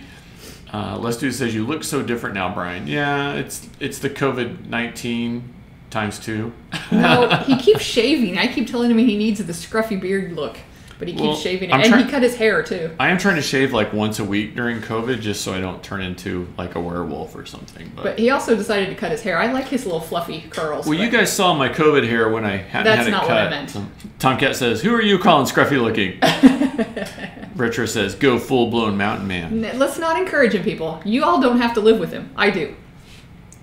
But yeah, so Celebration, it was a good time. I mean, I had fun. I volunteered in the family room like I always do. Oh, wait, I'm not to that picture yet. Oh, sorry. Christy can narrate. She's in charge of the One is photos. Hi-Fi Brian Miller, the other is Octopolis Brian Miller. That is good. That's funny. That's true. It may be true. But Mom... So, it still hasn't changed yet. There's our booth. I can see it. You have a picture There it of our is, booth. yeah. on it. So that's mine and Joe's booth. So, Brian usually splits a booth with Joe Caroni. And so this is their booth. And I usually don't go to Star Wars Celebration. But Christy heard London and she's like, Yeah, I'm in. I'm in. I love London. Star Wars Celebration is, I like it just fine, but it's usually the time of the year that I can't go because I'm teaching And to be honest, it's a lot of work. It's a lot of work, and I just stand around and have to work, and so I'm like, I can do that. Have fun. Bye-bye. This one says, somebody cheered 20 bits. Oh, thank you so much. And thank you, then- Showtime. You take Sean on a dig, I'll go live with him for a bit. That seems like a good trade. Okay, no problem. Mave mushkala, as we would say. Retro says, fantastic place to visit. Evan says, Brian, what do you do on the digs? Well, Evan, it's funny that you should ask. Next week. We're going to talk about that next week. And actually, Brian does work on the digs these days. Early on, he didn't have as many responsibilities, but now that we have found his skill set, Brian's in charge of a lot of shit on the digs now because we delegate to him. That's right. We will definitely go in depth on my role in the digs next week. Whether you want to know or not. So the kids' room, Brian said he volunteers at the kids' room at Star Wars Celebration. He usually does this every year. They ask him. And actually at this one, he made... okay, so we know that I'm an educator and I do all this stuff all the time. But Brian, completely on his own, says, I have this idea. How do you think this would work? And what he did is he had the kids color and then cut out the top of BB-8 and the bottom of BB-8, and then they could use. Did you have them do push pins or paper clips? I can't remember. It was one of those little. You push it in, and it's a brad. It like splits apart. Yeah, and so then it could move, and so it was super cute. Yeah. It was a super cute idea, and he thought of it all by his little self. I was so proud. Hydrate. Thank you, Chow Time. Vince says he must get in on one of those digs too. And Brian has the skills to pay the bills. Well, let's not get crazy. Pre-COVID, yes. During COVID, maybe not so much. Christy hydrating, don't you worry. Thank you very much. About knocked the whole studio over when I went to get more to hydrate on. Anyway, so Celebration was cool. The good thing about Celebration... Canary Wharf was great. Except for that it was closing all the damn time. We could never get any food or drink because we would get out of Celebration late. And they'd be like, all the restaurants on Canary Wharf are closed. We're like, WTF. And of course, there's no bar restaurant in our no longer a Four Seasons hotel. Right. So it was a challenge. Yeah. And we found like 2 places and we ended up going there. We found a Chinese place. What was it? Italian was the other one. And we ate them every night that we were there because there's only 2 things open by the time we got out off the show floor. That's another thing that people don't think about cons. Everybody's like, it's so much fun. It's such a great thing. You go and you dress up. And Tracy is like, please go buy me this. Please go buy me that. And I'm like, hey. But if you work it, you're there. You're at your booth. 8-10 hours a day. You have to be nice to people, which is why I don't go. And then, you got to pack up every night. And then you have to be there early in the morning. And God, it's a crap ton of work that nobody ever thinks about. But let's see. Hydrate. Old people. Who are you calling old people? Cheers, thank you. And thank you, my friend. You're welcome, Tracy. I have schlepped home a lot of shit from you from cons, but it's been fun because I usually buy the same stuff that you do. But Retro says, Brian, I wish we knew each other then because I could have just asked my friend's dad for the key to his pub in London, or his people in London. Yeah, that'd have been awesome. Where were you then? Yeah, Retro Shinobi. Where were you then? Funny. What was I talking about? I was going to say something else about Celebration. Oh, the other thing about Celebration is it's cool because you get to see, obviously, all the cosplay and all that stuff, and then you get to see the panels and all of that. So and all the angry British and European people. Well, that's a different... This year was special. Somebody brought us... brought us stroopwafels. Stroopwafels, yeah. First time I ever had stroopwafels. Now they're everywhere, but I had never had them. But she brought them then. from Belgium. Belgium, yeah. Oh my God, they were good. I kept saying, and she brought them actually to Joe. She was a friend or a fan of Joe, and I kept saying, Tule is her name. And I kept saying, "Hi, I'm Joe's friend. Bring more. Hi, bring more. Hi." If you guys have never been to a Star Wars celebration, the Belgian contingent of the 501st, it's huge. They build those giant spaceships and stuff, like the giant AT-AT, the giant TIE fighter. Like anytime you see a giant ship, they usually are the ones that built it. And when you see an American celebration and there's a giant TIE fighter, they built it, they shipped it here, and then they put it back together here. So Brian has a couple of fans that from Belgium that come to every celebration, and I mean it's amazing. Sean's like, it's pronounced stroopwafel, dumbasses. Evan says, is this a commission? No, I'm doing a different illustration for every one of these Thursday. It's for me. Thursday night treasures shows. Monique says, have you ever been to Japan? Well, Joe Caroni and I were supposed to go to Japan for celebration, but Caroni got a medical ailment and had to be rushed to the emergency room. And so he said, well, I can't go. And since he and I share a booth and we were all expenses and we're partners, I was like, well, Joe's not going. It would be wrong for me to go. I would be being rude to my partner. But Joe has also been doing Star Wars a lot longer than me, so Lucasfilm's like, oh, Joe, that's so sorry. We'll invite you back next time. And to me, they're like, you're blacklisted. You screwed us over, Miller. So it was like 5 more years before they invited me back again after that. It wasn't that long. He's being dramatic. But I'm just saying that I was trying to do the right thing, and I got the shaft. How are the lines compared to U.S. celebration? Well, it wasn't a fair comparison because of Brexit. So everybody was more worried and mad at the situation, and so they were a little bit not as excited at celebration. They were mostly looking at things instead of buying It's a smaller show. It's definitely smaller. It's more focused on the enjoyment aspect and the access. So like, it's not necessarily as much about the sales and about the transactions and about the standing in line as it is more about the interacting with the fans. So it's a different mentality. The print, the Kylo print that I showed earlier, by the way, is still available. I just posted up Brian's Octopolis.com link. That's right. Also, the travel posters that Brian does is up there too. There's Egypt and a couple other things up there as well if you haven't been there before. Let's see. Let's see. Okay, Sean, stroopwafel. Whatever. It is tasty, whatever the hell it is. And have you tried the liquor? The stroopwafel liquor? Holy crap. Brian buys me that and we drink it in morning tennis matches because I'm pretty sure it's breakfast. I think stroopwafel is breakfast food. Yeah. Japan was so into Star Wars. Yeah. Rebecca Bex used to live in Japan. She taught there. And so, yeah, she's been there for a while. Okay. Chow Time redeemed a posture check. Thank you so much, Chow Time. And Farley redeemed a hydrate and a Christy hydrate. Yes. So cheers to you, Farley. Retro Shinobi says, also just to point out, I type about Japan and my phone reminds me of how cheap flights are right now. I know.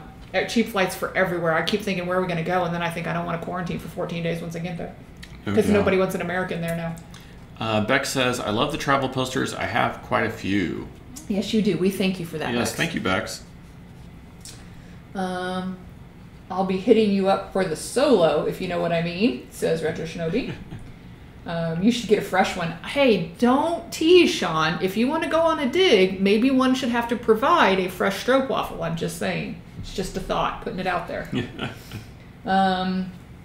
Monique said, I love Japan. I was sad to see Shuri Castle, oh yes, burn, having visited there. I was fortunate with Notre Dame. It was burning the night I landed in Frankfurt a week before I was going to Paris. Yeah, we actually were talking. Are we telling them that or not?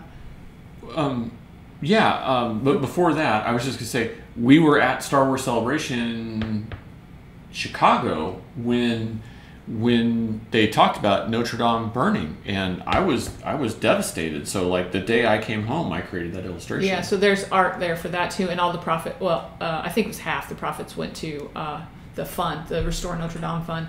And Brian and I are going to talk about France in 2 weeks, and we'll talk about Notre Dame, of course, during that time as well. Let's see. Make her do it. Okay. Waffles. Yeah. I'm showing up for waffles every time. Thank you, Tracy. We can count on you. I appreciate that. Come to NL with us. Okay. Tracy, you must come too. Okay. I got nothing else to do. Yes, it was crazy. That's some expensive waffles. It might be, but hey, it's worth it. You want her to be Lord or Lady Sean, right? Save your pennies. That's cheese and wine night then. Oh yes, France would be cheese and wine night. That's an excellent idea. Oh yeah, Good for sure. job. For sure. And to hydrate on the wine thought, Brian. Oh, okay. You got any of that Lagavulin left? Or are you giggling I yet? got just a little bit left. Yeah. Thank you so much, Chow Time. Yeah, that's a good idea. The wine and cheese night. I'll try to remember that. The other thing, if you haven't been to Celebration, they do these fun things too, where you can. They set up these photo areas. The other thing about London too, I totally forgot. We should have brought one out. Is that they did live screen printing. It's one of the first places I saw do T-shirt printing. Now the irony is that was an American company. Yeah. I found out later. I talked to them at Epcot. Well, I knew Festival of that the because Arts. they were all speaking American English instead of British English. But posture check and more hydrates. Oh, okay. Thank you for the Posture posture for you, not for check. me. I'm gonna let you guys pick. So I've got Balvenie, Avalor, Lagavulin. You guys pick one, and that'll be my next one. They're waiting. Retro says the Balvenie. Mm-hmm. I figured that would be the. Oh, Monique says the third one. The one you haven't tried. I've We've had them all. Good All luck right. finding one he hasn't tried. Tracy says that's a good cow. I love the cow, Brian. Oh, thank you. He is cute. I have to say that. I'm going to put this in my office later, Tracy, if we ever get to go back to our offices. I'm gonna go with the Balvenie 14-year-old. It's almost empty, guys. I don't know if you can see. Like For Brian's birthday every year, I buy him a oh, bottle of we're Balvenie. down to the last wee drams. Can I pop that near the mic? Can you hear this? Randy and I pair our drink nights based on the theme of the show. That's very smart. Oh, wait, I should do this. I should do this close to the microphone. Dude, finish it. Hey, don't encourage him. Tomcat says, "Ooh, good audio." Put it on one of those channels. What do you call those things? The ASMR. Yes. Should we do an ASMR liquor channel? Scotch. Be like, Yeah, does rum sound different than scotch going into the glass? Oh, God. Stop drinking, dude. all right, Evan redeemed a Christy Hydrate. Oh, thanks. And a Brian Hydrate. I appreciate you, Evan. Cheers to you guys. I'm usually have a limit of 3. This will be number 4, so. Great. It's like I'm right there. THX, funny. The cat is clinging onto the chair whenever you swing around. Yeah, she digs her claws in. She loves being on the back of my chair. She usually doesn't do it when we stream though, so this is only the second time she's It's probably because we're both in here. ever been here when we streamed. She only likes me at night. She loves Brian. She's very much daddy's girl. She does anything Brian says. She does not really like me that much at all. And Studis is like, "That's impressive." Her holding onto the chair. Yep. That's so funny. She got skills. But yeah, if you haven't been to a Star Wars Celebration, first of all, they're super duper fun. Oh, we were talking about the screen printing thing. Anyway, you see that all the time now. Now that I've been to other cons and stuff, you see that. But this was whatever it was, 4 years ago in London, and you would go through this line and pick your T-shirt, and then they had all the choices up on the wall of what you could do, and then by the time you got in, it was your turn. You should tell them what number, and so you got the color you wanted and the print that you wanted, and then they would do them, and you got to watch them flip the screens and do it and stuff, and it was like this 8 or 9 armed thing, and they would just take turns of whichever design they were doing, and they'd run them through one of those little heat machine things, and then it'd be done in like 10 minutes, and it was the coolest thing. I was really impressed. I bought like 3 of them for us. Yeah, and they're good shirts, and like I said, it's the same company. And it lasts. I was surprised. The same company that's doing it at Epcot Festival of the Arts now, and they do a really nice job. Really nice job. Retro says, Nolly literally sits on my lap when I'm working on a piece. She'll sit on my keyboard sometimes, I think, but it's just to be a bitch, not because she likes me. There is an Ellie figure right there. Yeah. Don't you like that? Brian the Jedi. That's right, limited edition, baby. An Octopolis, Tiki Octo. Oh, did you go to Tiki Tuesday? Was Tomcat on Tiki Tuesday? Oh, Tomcat, were you at Tiki Tuesday this week? So we did the Do you have it in here? The initial sketch, yeah, let me grab it, of our Octo Tiki mug. And people are going crazy about it now. It's just a sketch. Yeah. We haven't taken it to the next level Oh, yet. yes, he said he was there, but All right, but I'll show it in case people weren't. But so this was our initial idea for like an Octopolis tiki mug with the octopus grabbing the treasure chest and trying to pull it open. So how cute is that? I'll do a couple revisions of the drawing, and then I'll be working with Chow Time probably, and Muppet Babies. We will take this to the Shows next how level. much you pay attention. I wasn't there. Okay, Approved. hey, let's do this. Would you be able to find us the Muppet Babies theme song on YouTube with lyrics? I know that's normally Quinch Press's job, but if you could do that, I'd be eternally grateful, and we'll redeem Evan's theme song as soon as we see that link. We won't. Brian will. Oh, Christy could sing. I do not sing, and I do not know Muppet Babies. All right. Mick Sean says, Lord Sean was there too. Just together on his Thank you, account. Let's do this. Oh, Les has already found it. Oh, wow. That's fast. That was fast. Okay. Let me move some paints out of the way so we can sing. Again, there's no we here. There's no we in the we? There's no we. This is the royal we. The mouse, the cat on your chair. There will probably be a commercial. Oh, no, there's not going to be. All right, you guys let me know how the audio is. Babies. I got to remember this one. Muppet Babies will do the same for you. Kind of weird and you wish that you weren't there. Close your eyes and make believe you can be anywhere. Great jokes. Animal dance. The computer. I play the piano. I have blue hair. Me invent things. Me.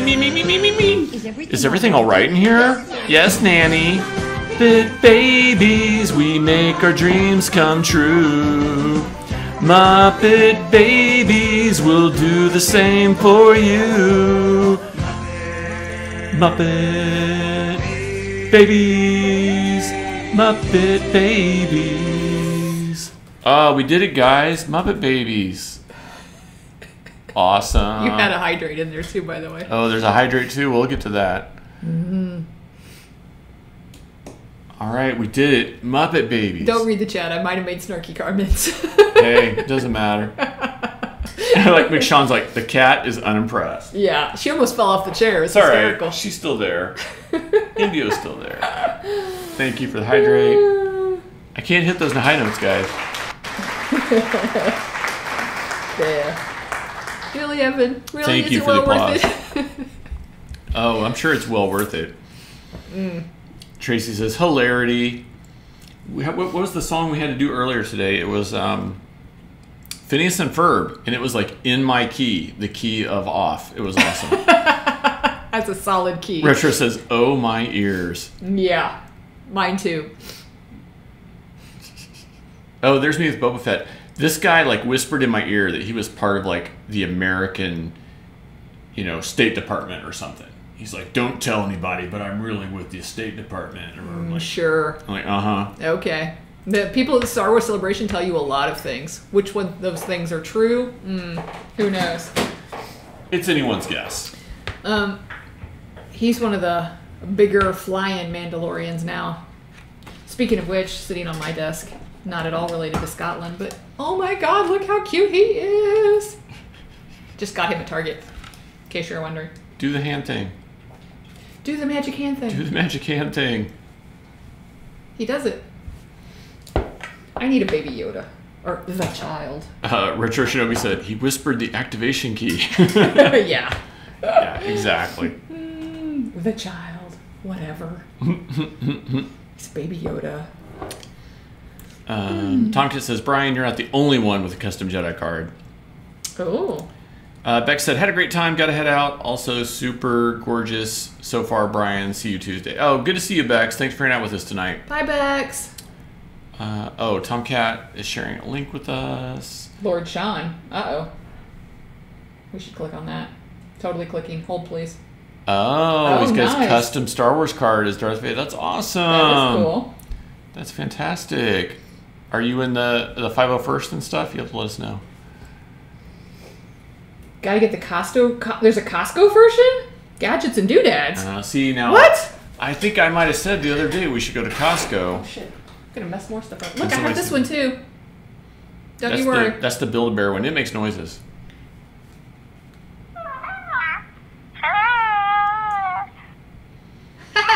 He's so adorable.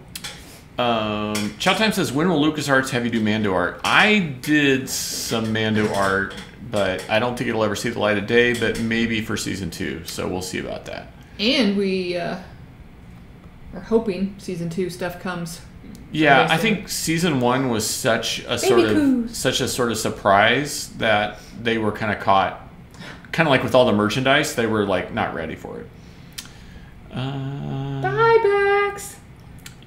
Tomcat he just photoshopped that in of Lord and Sean. That's funny.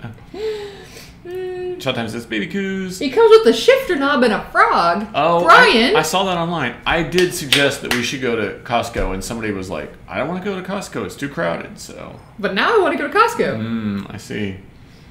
Retro says, working with some peeps in hair department. Oh. I'm on it already. Mando art plenty. Oh, good. Yeah, we're in the same loop, so I just been focused on some of the celebration stuff so far. Celebration light. Yeah. Like San Diego Comic-Con light that we're doing. Yeah, everything. But yeah, it was cool. Celebration London was cool. Like, if you've done a Celebration America, you might like it better than Celebration Europe. But it was cool to get to go and get to do one.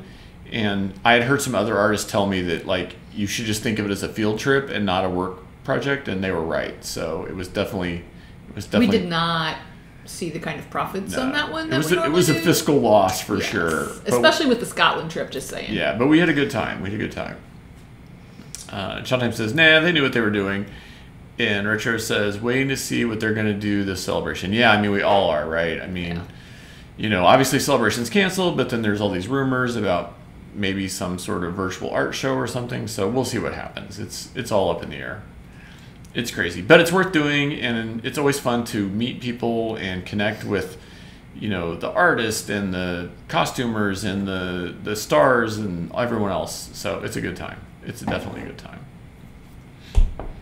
I don't know. I think that's our trip to Scotland. Did we do it? I think we got it all. Let me see your thing. Oh, so here's the finished artwork. There you go, Christy. Oh, that's nice. Yeah. So that is that'll look good on my wall. That is the Scottish coup and the ruins of Dunnan's Castle. So just I don't know if it was quick, but a little loose sketch from our trip to Scotland. Tomcat said he's never been to one, that maybe they'll happen again. Yeah, hopefully, so inshallah. 2022, I think, is what we're looking at. Uh-oh, Evan's got a new LaCroix coconut and mango. Both not bad. We've tried the coconut, but not mango. I don't like mango. Yeah, coconut might be fun. I don't know about their nose being black. Maybe it's gray or something. I'm not sure. I was drawn this from some old we can pictures. verify. Hold please. That's right. Christy has the Scottish coup pics. I have all of them. And I do trust Monique because she's definitely kept me on the straight and narrow before. Oh, thanks for the cheers, Tomcat. See you 2022, no doubt. Hold on, he's coming in. He's resin in any second now. He'll be there. You'll see the little cow. It's hard to tell. It could be dark brown. It could be gray. It's kind of I think it might change. I think it might depend on the little cow. Richard's like, the Google, Brian. Don't act like you're old. Oh, Chow Time redeemed to hydrate. Excellent. Cheers to you, Chow Time. And Tomcat says, I'll try and bring my Lady Lord Sean. Too funny. McShawn says the baby Highland cows are adorable. Yeah, they're all adorable. My God, they're all adorable. Did you have the picture of you next to the fence with the cows? Yeah, I showed that one already. Yeah, it was so cute. Well, I was probably drawing, so I didn't catch it. What do you mean? You weren't paying attention to me? I was paying attention to the artwork. Huh. Hold on, it's coming. The background's looking very nice. Oh, thank you, Tilaylock. Haven't seen you. Toltec, the rain god. Haven't seen you tonight. Good to see you here again. Evan says, what a fun night. Like a hairy longhorn, true enough, but with bangs. Oh, okay. Monique is demanding the nose color change. All right. Well, that was good, Monique. That was well played. I think demanding. Well, she actually used a command in the chat. So yeah, that's serious. That's serious. I think we have to respond to that. Needs more brown, more gray brown. More gray. Okay, we'll do that. It'll make him pop. She knows. I'm telling you, like, anytime that Renee that Monique Renee has given me notes on art. She's always been right. Maybe she should be the one. I usually give him notes on art. Usually I get the, do you like A or do you like B? Do you like A or B? And I can't tell the difference between A and B, so I just randomly pick one. Don't tell Brian I said that. What? So let's talk about next week real quick. Oh, first of all, did you share... You two are vampires and age backwards? Yeah, no, I don't think that's Did true. you share all the different links you wanted to share, first of all? I think so. I think I've got them all in there. All right, so let's talk about next week. Jill of all trades, master of none. I like that. Oh, wait, I do have one more fun little link for you, if you care. No, Quinch Press isn't here tonight. He can't do it Thursdays. Quinch, normally he has his basic guitar lessons on Thursdays, but tonight he is watching a concert, like a virtual concert. So he's a big, if you guys don't know, like he normally goes to over 100 live music shows every year. Plus he runs the Instagram for all the cocktail bars and stuff. So he's busy. He's busy, but it's really tough for him during COVID when he can't go out and do all that stuff. So I just shared this one. I forgot to tell you. There's a book called Where's My Plaid? Scottish Roots Odyssey. And it's about a dude, an American, that he and his wife get this wild hair to go to Scotland. And he finds out that Cameron is his last name is Scottish. Hello, how do you not know that Cameron's not Scottish? But apparently he did not know. And so then he goes on this whole quest of tracing his ancestry and his roots. And his wife is like, I thought we were just going to go to Scotland. And so it becomes a fun, it's fact and fiction, but it's mostly his adventures. And I'd forgotten I had bought it a couple of years ago, probably right before this trip. And I never finished it. And I found it again the other day when we were talking about doing Scotland. And it's really cute. It's well written. This is like I don't know if it's the only thing he's ever written or one of the first things he ever wrote, but it's really cute. And it's a travel kind of log about his quest to find his roots and how it kind of became he became fanatic about it, and then the fun little journey they have. So it's a super cute book if you are so interested and so inclined. Have some free time during COVID, you could read it. Les Dudas says, wow, he must be having concert withdrawal like we're having comic withdrawal. Yeah, for sure. Like, seriously, like a Tuesday, a Wednesday, a Thursday, I'll just get a call from Quinch Press, and he's like, I just got 4 tickets to this show. Do you want to go right now? And or then the next day he'll be like, I'm in LA for a show, or I'm in some other Germany or something. Yeah, literally, like he'll be in LA one night, London or Germany the next, and then back in Phoenix. So he is all about the music. Monique says, I'll be watching the Monsters of Rock Cruises virtual concert tomorrow, which is the that's FYI. Fun. There, I like the nose a lot more. Thank you, Monique. Thank you. Thanks for you. It's better now. You keep me on the straight and narrow. I appreciate it. McShawn says, I don't have any free time. I heard earlier that I have additional assignment for you do. too. It's coming soon. We'll keep you posted. Les Dudas says, wow. Evan says, Dr. Miller, do you do anything with dinosaurs? Don't even start. You just crossed a line. Don't even start. Mm-mm. Tracy says, blasphemy.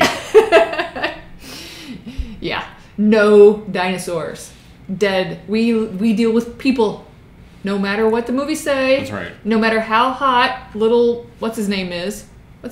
Chris Pratt. No people and dinosaurs. We don't do dinosaurs. Right. Yeah. Anthropology is a study. Banished. Sean said banished. People and cultures. Yeah. Dinosaurs are dead to me and the rest of the world. Ain't that the truth? For only 60 million years, give or take. So funny. Okay, we got the nose fixed. We feel better about the nose now. So should we give a sneak peek for next week? Sure. Okay. So next week, we're going to talk about our adventures in Oman. Now, Oman is a country in the Middle East where Christy has a dig. And we went there for years and years and years and years. Okay, that might be an exaggeration. It's not an exaggeration. So next year will just be like the tip of the iceberg about Oman. But if you're interested in camels and sand dunes and all things Middle East, we'll be talking about that next week for sure. And it's going to be a great time. Dang, I thought I had a picture of Bex right here. I was going to show a picture of Bex and I couldn't find it. She already went anyway. Team Christmas Unicorn. So yeah, that'll be next week for sure. Should we run the credits, or do you have? I have one little photo to entice you for next week. Tomcat says camel spiders. Eek! Oh yeah, camel spiders are yucky. Monique says, I would love to do a dig with Dr. Christie, but she wouldn't love listening to me whine about the heat and sand for hours. Yeah, no. Mm-mm. Showtime says, so what am I drinking? I think we should just probably do wine next week. Don't you think? I think so. Well, I'll probably do wine no matter what. Here's our thing about the Middle East. We said this before, which is like when Egypt, you don't want anything that doesn't come out of a can or a bottle.